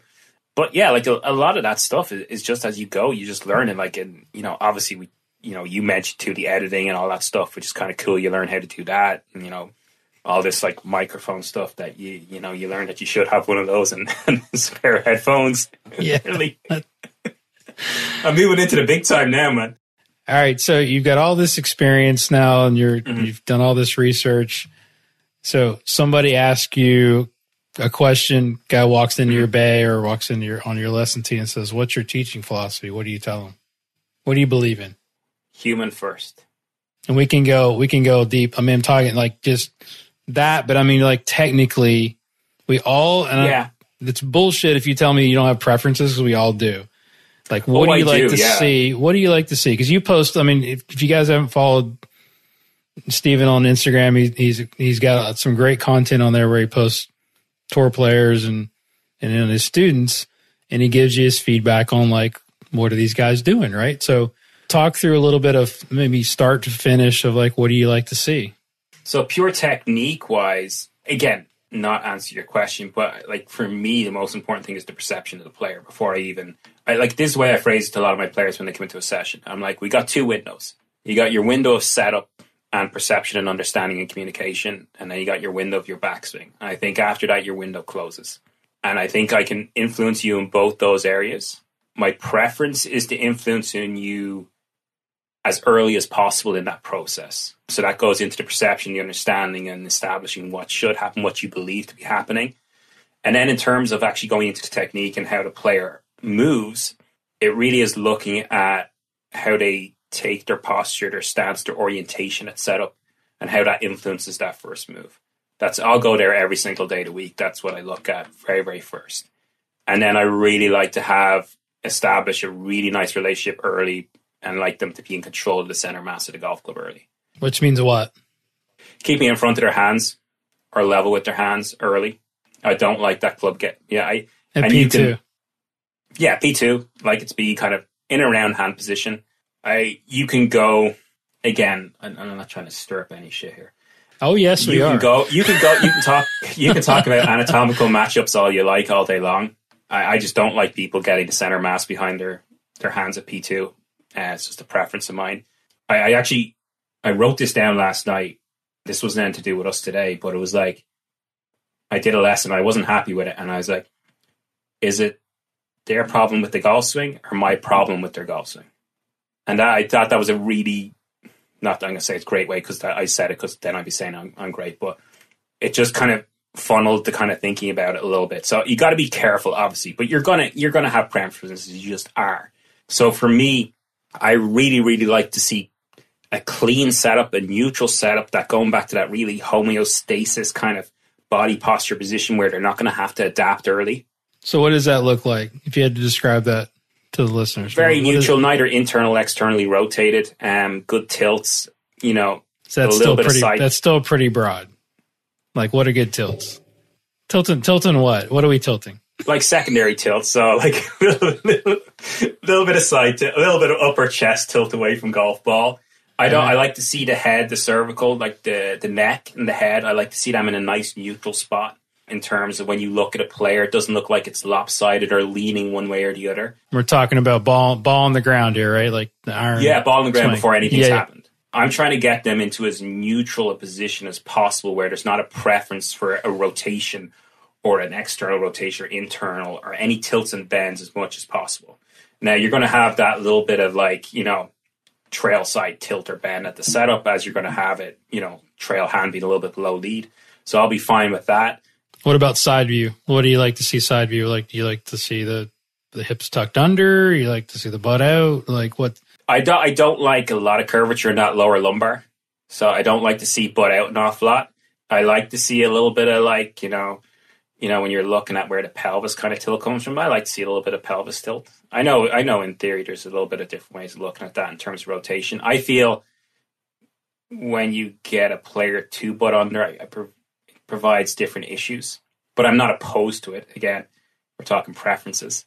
Yeah, so like I wouldn't like a whole lot of posterior tilted setup. Right? I prefer it to be a little bit more anterior, a little bit more pointy, belt buckle more towards golf ball a little bit without using the lumbar spine to get there. And then from there, I'm looking at balance points. Again, I've had players who've been a little bit armpits out over toes and have done it very, very well. But preference would be getting that hip bone kind of in line with ankle area and then getting that kind of like armpit alignment kind of maybe over middle of toes. So again, going back to that neutral kind of as much as possible, creating those nice balance points. Where I really focus in on the feet area, so where the pressure goes there, I think that's really, really important. How do you measure that? Or do you ask them or? I have a pressure mat. Okay. Just a V1 pressure mat, so it's not forces or anything. But I'll throw them on. And then sometimes I'll say it to them beforehand, and then I realize like that's an error. Like you can't, those things where you say something and you're like, shit. So just go do what you would have done before I said anything. And it's like, well, the cat's out of the bag now. They're going to do something different. So I try to get them on that early as possible, and then just see if there's anything really, jumping out at me from there. Because once I get them into that kind of body posture, that body orientation and setup, I'm looking to see if they adapt early. So did they move really early and adapt into a different formation to make up for something? And that's really what I'm trying to avoid. Because if I have early adaptation, normally adaptation is going to follow all through the system. So I'm trying to make it as simple as possible within their body restrictions and body formations, whoever they may be, whatever age they may be. So I'm trying to get that as much as possible to make it easier. I think as soon as they start getting into tilts and bends with either the neck tilting towards trail side or lead side or right or left, or the shoulders tilting or the shoulders protracted too excessively, where you feel like you're kind of the back of your shoulders are kind of hunched up and over. Again, what that does is it gets that, not to get too complicated, but get that scapula off your rib cage. Again, it's going to provide issues. I just try and, as much as possible, get into that kind of form. Again, that would be kind of all done pre that, where you would like, okay, well, I know why they do that, which is fine if they do that way. The only downside to doing all that stuff and kind of going that way is you kind of maybe don't concentrate on the club impact as much as possible. And this is where we go back to, does the body move the club or the club moves the body? And my understanding and my theory on that is I'm going to do as much as I possibly can body-wise to influence the club on the backswing and to get it in the best possible position for the player in front of me. And I'm going to use the body to do that. Once that transition piece hits, I don't think there's a whole lot they can do about it unless they had previous intention to hit a certain type of shot. So in that 0.3 average, whatever you want to say, downswing time, I don't think there's a lot going on there. I think they're reacting to what the club does. How do you train that then? Like, let's just say, look, I mean, I'm spitballing, but what we're seeing every day, right, aside from our really good players and our tour players, is the club golfer steepening of the shaft, swinging too far to the left, whatever. Like, how are you going to change that ever critical, like 4 to 5, I think is like what separates the good coaches from the average coaches, to be able to change that pattern. And I can change it, but I mean, that's probably the most difficult piece, I think, for most players. 100%. Like, talk us through that. How would you do that, or any drills? Or say you're happy with the backswing, right? Let's say you're happy with the backswing, right? Just paint the picture. Okay, you've got the energy in the club and whatever you think is a good backswing in the club face, like how, and then it's, you know, it's coming off plane or steepening or whatever. How do you change that?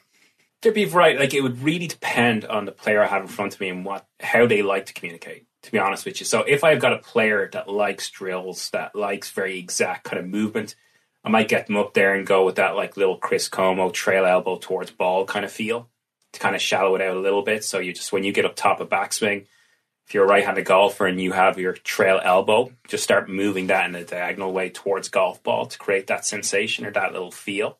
If it's more a player that isn't that technically savvy, perhaps, I'll more maybe revert back to a little bit of mirror stuff. So I'll get them, and I've used it before, where I'll kind of maybe get them set up in front of our monitor, and I'll have a mirror below the monitor, and I'll put them into different positions, ask them to reenact it in the mirror. So they're really getting the autonomy of it. They're in control of the movement. They're creating it. When you say putting them into the position, you're putting your hands on them and moving them, or you're like modeling? No. So I'm showing them positions. So I'll kind of get. So you're doing it and having them copy you. Mm-hmm. Or I'll get them to copy a monitor. So I'll put up like a position that I'd like I'll pick a player and kind of go, okay, well, this is where I'd like it to be at P5 on the monitor. And then the mirror will be below the monitor, and they have to kind of replicate what they see in the monitor in the mirror by them doing it. It doesn't always work, obviously. As you know, you're trying all these different things. But that gives them the affordance to create it themselves. And I think I will get hands-on if I have to, but I'm going to afford them every opportunity to not do that. Right? Just my way of thinking. Because I believe this is my acid test. I'm like, all right, dude, like, how much, again, this is where we got to differ. It's like, how much, in my opinion, how much learning is going to take place. And maybe you could do it differently. But anyway, this is my perception of it. How much learning is going to take place if I keep putting you there? And I don't know. So if I walk out the door and I'm no longer there to put you there, how are you going to do it? And that's just now you could come back and go, well, I'm not putting them there every time. I'm doing it twice and then checking to see if they can recreate that sensation. I'm like, cool, yeah, right. I get that. But my goal is always, and now as I start delving more into a little bit of the performance side of things, is when I leave and they go into their practice session, I got to give them tools to be able to do this. They have to be able to do it some way or another, right? Yeah. And so what I'll go to them, okay, and they'll go, okay, well, I don't have a mirror. And I'm like, absolutely, you don't have a mirror, but you do have a phone. Right, so you're going to prep your phone onto the camera mode, and you're going to reverse the camera, and you're going to be able to see yourself when you prop the phone in your bag behind you, and you're going to do the exact same thing. But you have to teach them like how to rehearse that. Yeah. Correct? Yeah, for sure. Okay. Yeah. All right. So you're just like basically verbalizing that, and they're going to like magically do it? Well, they're going to move like that in the mirror. They're going to replicate the movement in the mirror. Okay. And then if we can do that enough times, then we see whether that sticks or not. Now, again, these are all different avenues. So I can still kind of go like that Chris Como. And again, you know, how they're creating it would obviously have this big influence on it, right? So if they're getting to the top there and they're not moving anything and they're just like literally throwing arms from the top of backswing, you can kind of maybe get them creating a little bit more side bend earlier, perhaps, kind of do that stuff. You could maybe kind of go, if it's kind of more around the golf ball related, kind of go 3-ball drills or kind of putting something down there to influence that too. So it really, really depends. The player I have in front of me, how they like to be communicated to, their golf IQ, and then what really works. So how can I get it across to them? And I'll go through a few different things. Like I've no qualms about trying something and then 5 minutes in going, you know, that sense of that kind of body movement, that body language where they're hating it and they're not getting it. And I'll back out of it and go, no, that's not working. Let's go do something else. Yeah, pivoting is a big part of it, if you know. Yeah. You got to go in another direction. Yeah, like again, and that kind of goes back to body movement. There's a reason why they get steep. So why do they do what they do? You know, and generally that's going to be kind of influenced by what they do in backswing. So, but what if that isn't? I've really yet to come across some that I was like, man, that is like one great backswing, and then you're going to get as steep as hell on the way down. It'll be strange. It'll be a bit of an outlier. Be fun though, because it'd be messy. You know, like again, like if I was outside, if I had the opportunity, I'm outside, I might just get to hit it off side hill. You know, you could go somewhere like that with them too. Change the environment. Yeah, exactly. Constraints. Like, so you can go, you know, you can go that way too. if it's like a real trail arm issue, I might go cack-handed, get them to hit a few shots like that, kind of involve that trail side a little bit more. So it just really depends on who I have in front of me. Okay. Tough question. It is, but you gotta have like a perfect example of like what you want to. Yeah, you know. But I think we all sort of have our preferences as far as like what do we like to see. Like, I guess it'd be a better question like what don't you like to see? I don't like you said, I don't like to see the center of mass rolled inside. I don't like to see the hand straight up over somebody's head, right? I don't like to see the shaft coming down on somebody, on somebody's nose, right? It's like, stuff like that. It's like, what do we don't like? And like, okay, work away from that. Like, okay, well, I think it'd probably be advantageous if the club shallowed a little bit and like flattened and lowered, right? So it's like all this stuff. Like, we're not making everybody look exactly the same, but you're still working off of like a framework. That's the tricky thing is like, yeah, am I trying to make him look like something I want to see him look like? Or is this the actual issue? And, then you go, okay, well, what do I do best, right? So if I start putting my hands on people tomorrow for half an hour, like I might get sued. You know what I mean? Because like, it's I not. promise it's not you won't. No, I've been doing it for 30 years. Yeah. But basically the skill of it, right? You know what I mean? As we said, it is a skill. It is a skill. It's 100% a skill, right? Yeah. So I go put my hands on someone tomorrow. I better know what I'm doing. Yes. But I know what I can say and I know how to phrase things to elicit movement. And I had this conversation with George too. And George are like, what the fuck are you talking about? Like, Yeah, he's like another level. I'm like, if I'm paying 4 guys to hang around beside me, I'm going to get them moving people too. You know what I mean? So it's right. Like, yeah, he's got assistants moving people. Look who's really successful at stuff, and you go copy them. Again, you're just influenced by how you're brought up and how you like to do things. And like, I was very, very lucky, that when I first started playing golf, the day I joined my local golf club was the day we got our local golf pro, and that turned out to be Shane O'Grady, who is coaching Leona Maguire. He was on the LPGA Tour now, the Irish player. Mm-hmm. And so he influenced me a lot when I was younger. And I'm for sure pretty convinced a lot of the influence of how I teach is based on that, just subconsciously. What do you remember from those days? Like when he was a lot of technical stuff, Because he was, when I kind of hear about it now, like, the kind of phrases and stuff, like he talked about the golf machine and stuff like that. I'm like, oh yeah, I didn't know what it was back then. He also said I did a lot of unnatural things naturally in my golf swing, which I like. I always like to hang on to that. Mm-hmm. That's good. He wanted me to stop, like, he grabbed my mom at one stage. It was just like, you gotta get him to stop reading magazines and looking on TV at golf instruction stuff. He's too much in his head. So even then I was like very technically minded. Because again, I started later than everybody else. So it was the same. Life is repeating itself. I had to get better real fast. And to do that, there was only a route to go.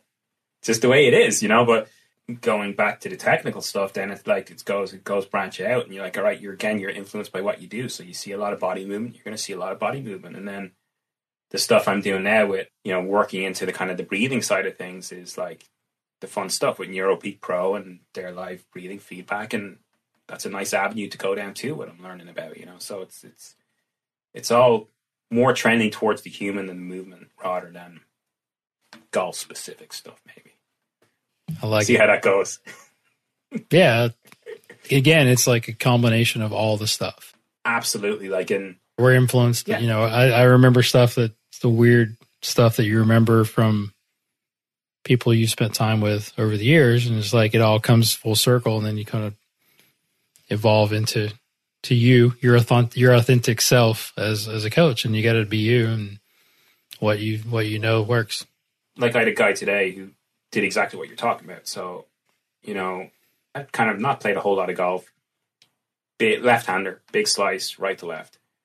Took the club back low early, outside, no rotation of the body, high hands, pull the crap out of it on the way down to create as much force and speed as possible, pull away across the golf ball. So first establish, do you know why you hit that slice pattern? No. Okay, well, here's why. Ball to target line, club traveling further right than face. Didn't really maybe get that. Okay, so then we went to kind of just analogy, right? Well, I just stood in front of the golf ball and said, like, listen, I'm a wall and you're playing soccer. How would you move it around the wall? And he got that and he understood that. And then we went, okay, let's just hit some short shots trying to create that path with the club head. Face orientation was pretty decent. And so we did that in very, very small swings. And then we were like, okay, let's go back a little bit further. And when we went back further, he still had that little pull down. So it's kind of like, okay, well, for the moment, we won't stretch it back that much further. We'll just work on creating that awareness of you in and around impact. And then you go jump maybe a little bit then into, okay, well, forward planning versus exact movement. So you go, okay, well, as I say to people, if I have to be in my bay, I'm like, if you want to go to Toronto, I can point to Toronto on a map and you'll find your own way there. You'll self-organize or self-gather. Or I can tell you literally go out the door, turn left, turn right, turn left, go down that road and you'll arrive in Toronto. Which one works for you? I don't know until I really test them out. So I'll show you impact. Can you gather yourself enough to get there into a better impact position? Like one of those most beautiful things is, show me what you think you should be at impact. Oh, yeah. And like, you ask your player that, like, so that was that guy today. Like he had the hands a little bit behind ball at setup, a little bit scoopy. I'm like, where should you be at impact? And he goes, kind of like this. I'm like, no, you should be actually like this. And he goes, oh, so I should set up like this then. I'm like, yeah. So freezers are okay. Yeah, I was on an online today with a player and we were talking about, again, here's where it just goes back to that stuff. I remember when I started working for Scotty Cowks and people would say, yeah, but you're not posting like any patterns. Why aren't you posting? And I'm like, because I'm not Scott Cowks. Like, and so I have preferences, but I don't predestine every lesson to be in a certain way, right? So it's kind of like if I feel like a player would benefit more from going to impact, I'll get them there. Or stop them halfway down in their normal golf swing and go, okay, well, how do you expect to get the club from that point to the golf ball? Oh, I'd have to do this. I'm like, okay, well, this might be more beneficial. Okay. And then you can see how they develop and so, but I'll give them autonomy and time. But yeah, like getting a player to impact and showing them where they might want to be or might be preferable to be can sometimes be enough of a change, enough of a perception change that they start enacting it themselves. If they don't, then you can kind of like guide them along, but you never want to be back in the herd climbing the mountain with them. You want to be just the guide. But I've no problem if freezer swings are what's required. No problem with creating an awareness of positions at times. I was working with a guy on Skillless this morning in Tampa, and we were talking about that, and we were trying to create a little separation from upper and lower in transition, where he was getting a little bit on getting that center mass of his chest, a little bit on top of the pelvis early. So we were trying to create a little bit of separation, and that was the question, should we use freezer swings? And I'm like, you know what? When we're working on something that involves sequencing, I would prefer not. I would prefer you to have a little bit of fluidity in the system to work on that, preferably. That's the only where I would kind of work away from them is you are playing around when you go into freezer swings. You're playing around with momentum, and that can create some issues. But again, like, listen, that's why people pay the money they pay to come see you. Because you're there to make those decisions in that time where you're going to know, right? Shit, man, you might do something tomorrow that you've never done before in your entire life. You might just look around your bay and see something like a leaf floats in or something. And you're like, oh. But that's why you are what you are, and that's why you're so good, because it'd be very easy to set up every lesson the same and just do it like a rolling carpet and just kind of come in. Yeah, that'd be boring. I'll help who I can help, and I won't. What?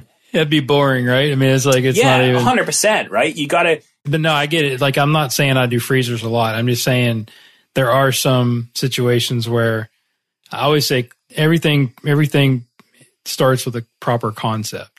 That's where impact concept can be, I think, important, right? If somebody thinks that address and impact are the same, then we got a problem, right? You're starting with a flawed concept. But I do like to get things going in motion. How do you feel about like slow motion rehearsals, right? Like that, I'm kind of big on doing that, which it's all in the flow of like exaggerating the opposite of what you don't want, but I'll be absolutely fine. I'll go back to that car analogy when you first started learning to drive. And I'll use the fact that I was in Ireland driving stick. And like, there was no way in the world my mom was going to let me go at any miles an hour when I didn't know how to change a gear. So it's the same principle. You go back to if you want to ingrain a new pattern, you got to be efficient at it first or competent, and then you can kind of add speed to the system. So I'd be 100% like that. Again, in this, I don't think there's any one particular way to do it. When I did the Skill Coaching Alliance course, which is a fantastic course, John Dunnigan, Will Wu, great guys, a little bit more external stuff, learning kind of thing. Motor learning. Fantastic. Yeah. Yep. But again, that's not the be all and end all for everybody. You know what I mean? Like, you got to kind of change things around for other players. So, and if you're good, you get all gambit of players. You know, you're going to get them all. Like, you can put your shit up on Instagram and be this type of person. And I've got guys that come to me that go, I have an idea of what we're going to do. And I'm like, okay, we'll see. You know, and sometimes it can be exactly what they think it is, like where they kind of change. Not very often. Not very often, because they're probably doing something that they didn't even know they were doing. So I find that period of questioning in the last half hour, I find really difficult to answer, because it creates an issue for me where I perceive that I should know and have a better answer, but I don't have a better answer because I believe I'm a better coach. And I know that sounds a little bit of a kind of like a paradox, but I believe that not knowing the answer to those questions leaves you open to learning more and being more malleable or like changeable in a lesson. So being more like a chameleon a little bit in terms of what you're doing. But it can get represented as in, yeah, you don't like to do stuff. And I'm like, man, I'll tell you what, if you give me a player who wants to get better and they're going to work on it, I'll do everything within my power to get you good. I'll go ask anybody, right? If I don't know the answer to it, I'll go like ask you or ask Mark or any of those guys. You know, it's all good. I have no problems with learning or being wrong on things. And again, I'm relatively still learning as I go. You know what I mean? Like, I'm still learning stuff. I'm still learning new things every day. So it's, but that's the fun part of it. Like, I journal every night, every lesson, and you go down, you're right, man, that sucked, man. That was fucking awful, that lesson today. Why was it awful, though? What sucked about it? Like, I talk too much. You gotta stop talking so much, Steve.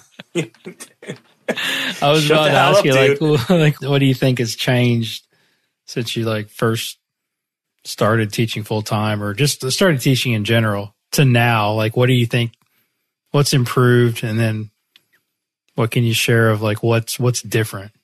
Yeah, like, you know, when I first started like 5 years ago, let's say, of this like kind of mission to get better, the whole goal of the mission, so to speak, was I'm good with communication, I suck at technique. So it was like, I got to get technically better. I got to understand movement. I got to understand center mass. I got to understand body movement, all that stuff. So that was the really kind of wide, you know, goal, so to speak. I think I've gotten an awful lot better at that. I'm constantly delving or dipping into the pool of imposter syndrome, you know, and trying to deal with that. An awful lot of times I'm probably my own worst critic. So that's why I do what I do in terms of writing down and trying to learn. I think I've become a lot more confident in my decisions, I think, is the biggest change I've seen in the last 4 years, where, you know, I don't doubt myself in lessons anymore. I'm like, if I see something and I move a player towards that, you know, if I'm confident in it, I'm going to follow, kind of like really, really full steam ahead. I'm going to follow it through. And I think that's just growing with how you kind of like, you know, interact with people, getting your feet underneath you a little bit. Obviously, leaving the head pros job last year and going full-time coaching opens you up to more players and better players. As I got better players, I've learned more as I progressed with them and involved other coaches like Mark, learning more about like 3D movement and so forth. So I think in terms of the whole thing, my competence has risen, and my confidence has risen with that. My skills have gotten better. How I see things has gotten better. My self-awareness has gotten better. You know, I just think overall I'm a lot more wholly complete as a golf coach than I was before. And that's fun. Like, again, a lot of people have helped me get there, but yeah. It's good. It's not the end though, man. I gotta keep going. No. Yeah, we've never arrived. Right. But I mean, yeah, you're on the journey, but like, yeah, it's cool to start seeing the fruits of your labor. And again, you've put in the work. I mean, that's like, there's no doubt, like there's nobody that can say that you haven't put in more time than in the short amount of time that you've been on this journey. Like, it's crazy. I'm not even going to list all your certifications, but it's insane of like how much time you've spent with experts. Like, how can you do it? You know what I mean? Like, I don't know who it was, but was it Martin Luther King? If you can't walk, crawl. If you can't crawl, do something else. Like, get there wherever you can. Like, there's one of my favorite movies, Any Given Sunday. Al Pacino gives like that speech at the end, man. Oh, the locker room speech is classic. Every inch, and that's why I wake up every day. I'm like, just crawl for it. Like, you don't know how what you're doing today is going to have an effect on tomorrow. And that's really, really important, I think, for anybody trying to self-develop or self-improve. It's that little thing that sometimes life blesses you with like great results, and you do something and you get this great result and this instant satisfaction from it. You're like, that's how it should be every time. And that's not how life is. And then you go back the next day and there's no big glory, but yet you got to do the same stuff you did the day before the glory. And if you can do that, I think that's when that good stuff really, really happens. But that's tough. You know, it's the discipline of it all. Again, we're always kind of fighting our battles, right?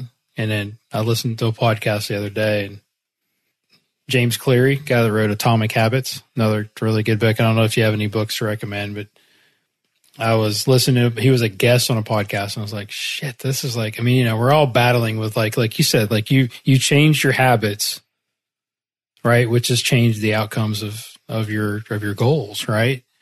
But I was going to read this to you and just see what you thought about it. It's like, what's your unfulfilled need behind your desire to work so hard? Like that is like as deep as the guts of Dr. K. I think that goes, would you phrase that as your why? 100%. Yeah. Why do we do what we do? Right. It's like, I'll set it up and I'll let you answer. Like when I first started when I started working for Dana, and, you know, I think I've talked about this on the podcast. It's like, she's the first mentor of mine, or the mentor or person that's like asked me, like, what do you really want? Right. Big question. What do you want? Right. And I said, I want to be, you know, the best teacher I can be, or a top teacher. And at the time, it's like everybody wants to be on a list of some sort, right? It's not everything. And then 2, which I sort of ponder a lot and don't agree with a lot sometimes, is like, I want to be respected by my peers, right? Is that really important? And for me, I'm a people pleaser, and that's sort of the way I'm wired, is like, that was important to me. So we talked, you know, earlier about, you know, maybe not giving a crap about what everybody thinks about us, right? Which there has to be some of that, I think, in greatness. So what would be your answer to that question? What's your why? I think it's not a thought concept, it's more of a feeling concept. And I'll go back to 4 years ago, standing on the driving range at the Honda Classic and feeling complete. That's my why. I don't think I can put, and I've tried, believe me, I've tried, because a lot of people you'll talk to will ask for that why. Why do you do what you do? Why do you get up at like 6:30 every morning and go study for 2 hours before you even... I want to be the best at what I do, because I want to help as many people as possible, because I want to feel the way I feel or felt on that driving range when I was in that atmosphere where I could see the best in the world around me. And I'm like, I want to be here. And in that 100% of that vibe, there's probably a percentage of wanting to be validated, a percentage of wanting to be famous, a percentage of wanting to be successful financially. Absolutely. Right? Because I totally agree. I think you would be borderline inhuman if you didn't want some of that, if you didn't totally, like, we all want to be liked a little. We all worry about 100%. People think about us. You're not human if you're not. It's an inside-out job, but the outside has influence. So I think it's a really hard question for me to answer, because I've been searching for that same answer myself.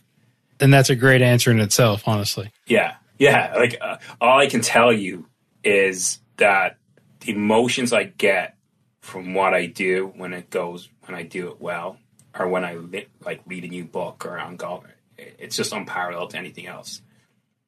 And I really, really like that. And I think maybe it's a little bit of creating a lasting impression on how, not I leave this earth is probably a bit dramatic, but I think I was destined for more than I've achieved to this point.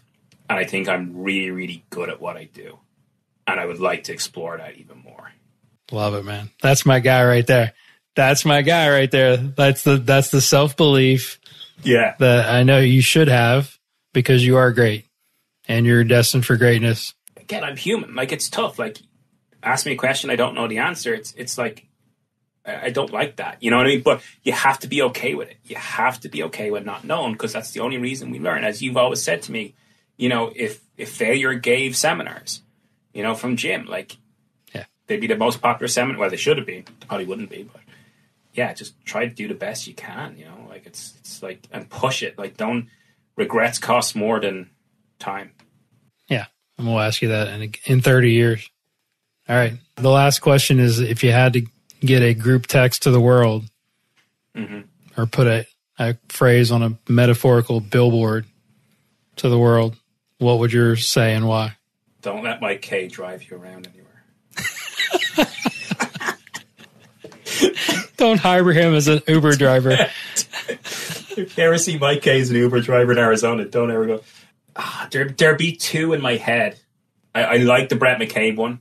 Be hard on yourself, but don't shit on yourself. But I think, because I've already said that, I'm going to go with another one, and it's just show up. And I don't even mean it as a physical. I mean, just fucking do it. Like, you know what I mean? If you, like, I can't tell you how many times this has happened to me in this process, where I've been sitting at home and I'm like, oh man, what a day. I'll probably just like, and I go, you know what? Let's just press play on that podcast that Jace did. Let's listen.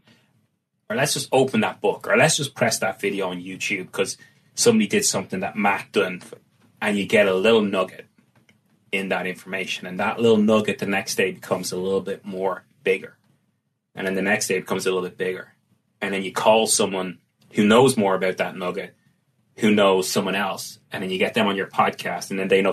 And this like stream of great things happen because of one thing, one moment in time when you went, no, I'm not going to take the easy way out. I'm not going to mail it in. I'm going to turn up. Yeah. And if you can do that, say yes to a lot more things than you say no to, and turn up, great things happen in my mind. Awesome, man. What a great way to close, brother. I mean, fantastic stuff. Thank you for sharing. Thanks so much for your time. Tell the listeners like how they can get a hold of you, how they can follow you on social, how they can give you a wave and say thank you. Yeah, for sure. It's at Steve Moore Golf on Instagram. Same on Twitter. I think the same on TikTok, but I'm not. It's really the same content that I just spread across all platforms. I don't do any dancing. And then the website is stevemoregolf.com. You can hit that up too. Kind of learn a little bit more about me. But I'm pretty gettable. I'm happy to respond to text messages. Man, like you, we just love doing this, so we're always happy to chat about it. It's not a career; it's more of a path. Yeah, and listen to his podcast, Shamrocks. Absolutely, sorry, and Shamrocks Shanks. And Shanks. Yeah, Shamrocks and Shanks. Yeah, as I said, my goal is to get past Paige Sporanic on the US chart. So once we do that, I'm going to close it down because there's not much left after, really. Awesome, man. You're the best. I appreciate you. Thanks, man. What's up, everyone? Guru back here again with just a couple of things before you jump off. First, big thank you to Steve for coming on the show and sharing his story and insights on golf instruction and coaching. That was a really fun conversation. Hope you guys enjoyed it. Please give him a follow on social at Steve Moore Golf on all your social platforms, especially on Instagram. He's a great follow there. Also, follow me and reach out to me on Twitter or Instagram at Golf Guru TV. That's Golf Guru TV. And check out my website, golfgurutv.net, where you can find videos, articles, and more information on my teaching and coaching if you dig deep enough. If you have a question or comment, you can email the show at golfgurushow@gmail.com or just hit me up on the DM. Music from this episode was brought to you by Kevin MacLeod and Zach Mullet. And also a huge shout out to my producer, Joel North, for an incredible job on this production and future productions of The Golf Guru Show. And as I leave you with the infamous quote from Mr. Jim Rohn, study, practice, teach, and then pass it on. Thanks for listening. We'll talk to you next time.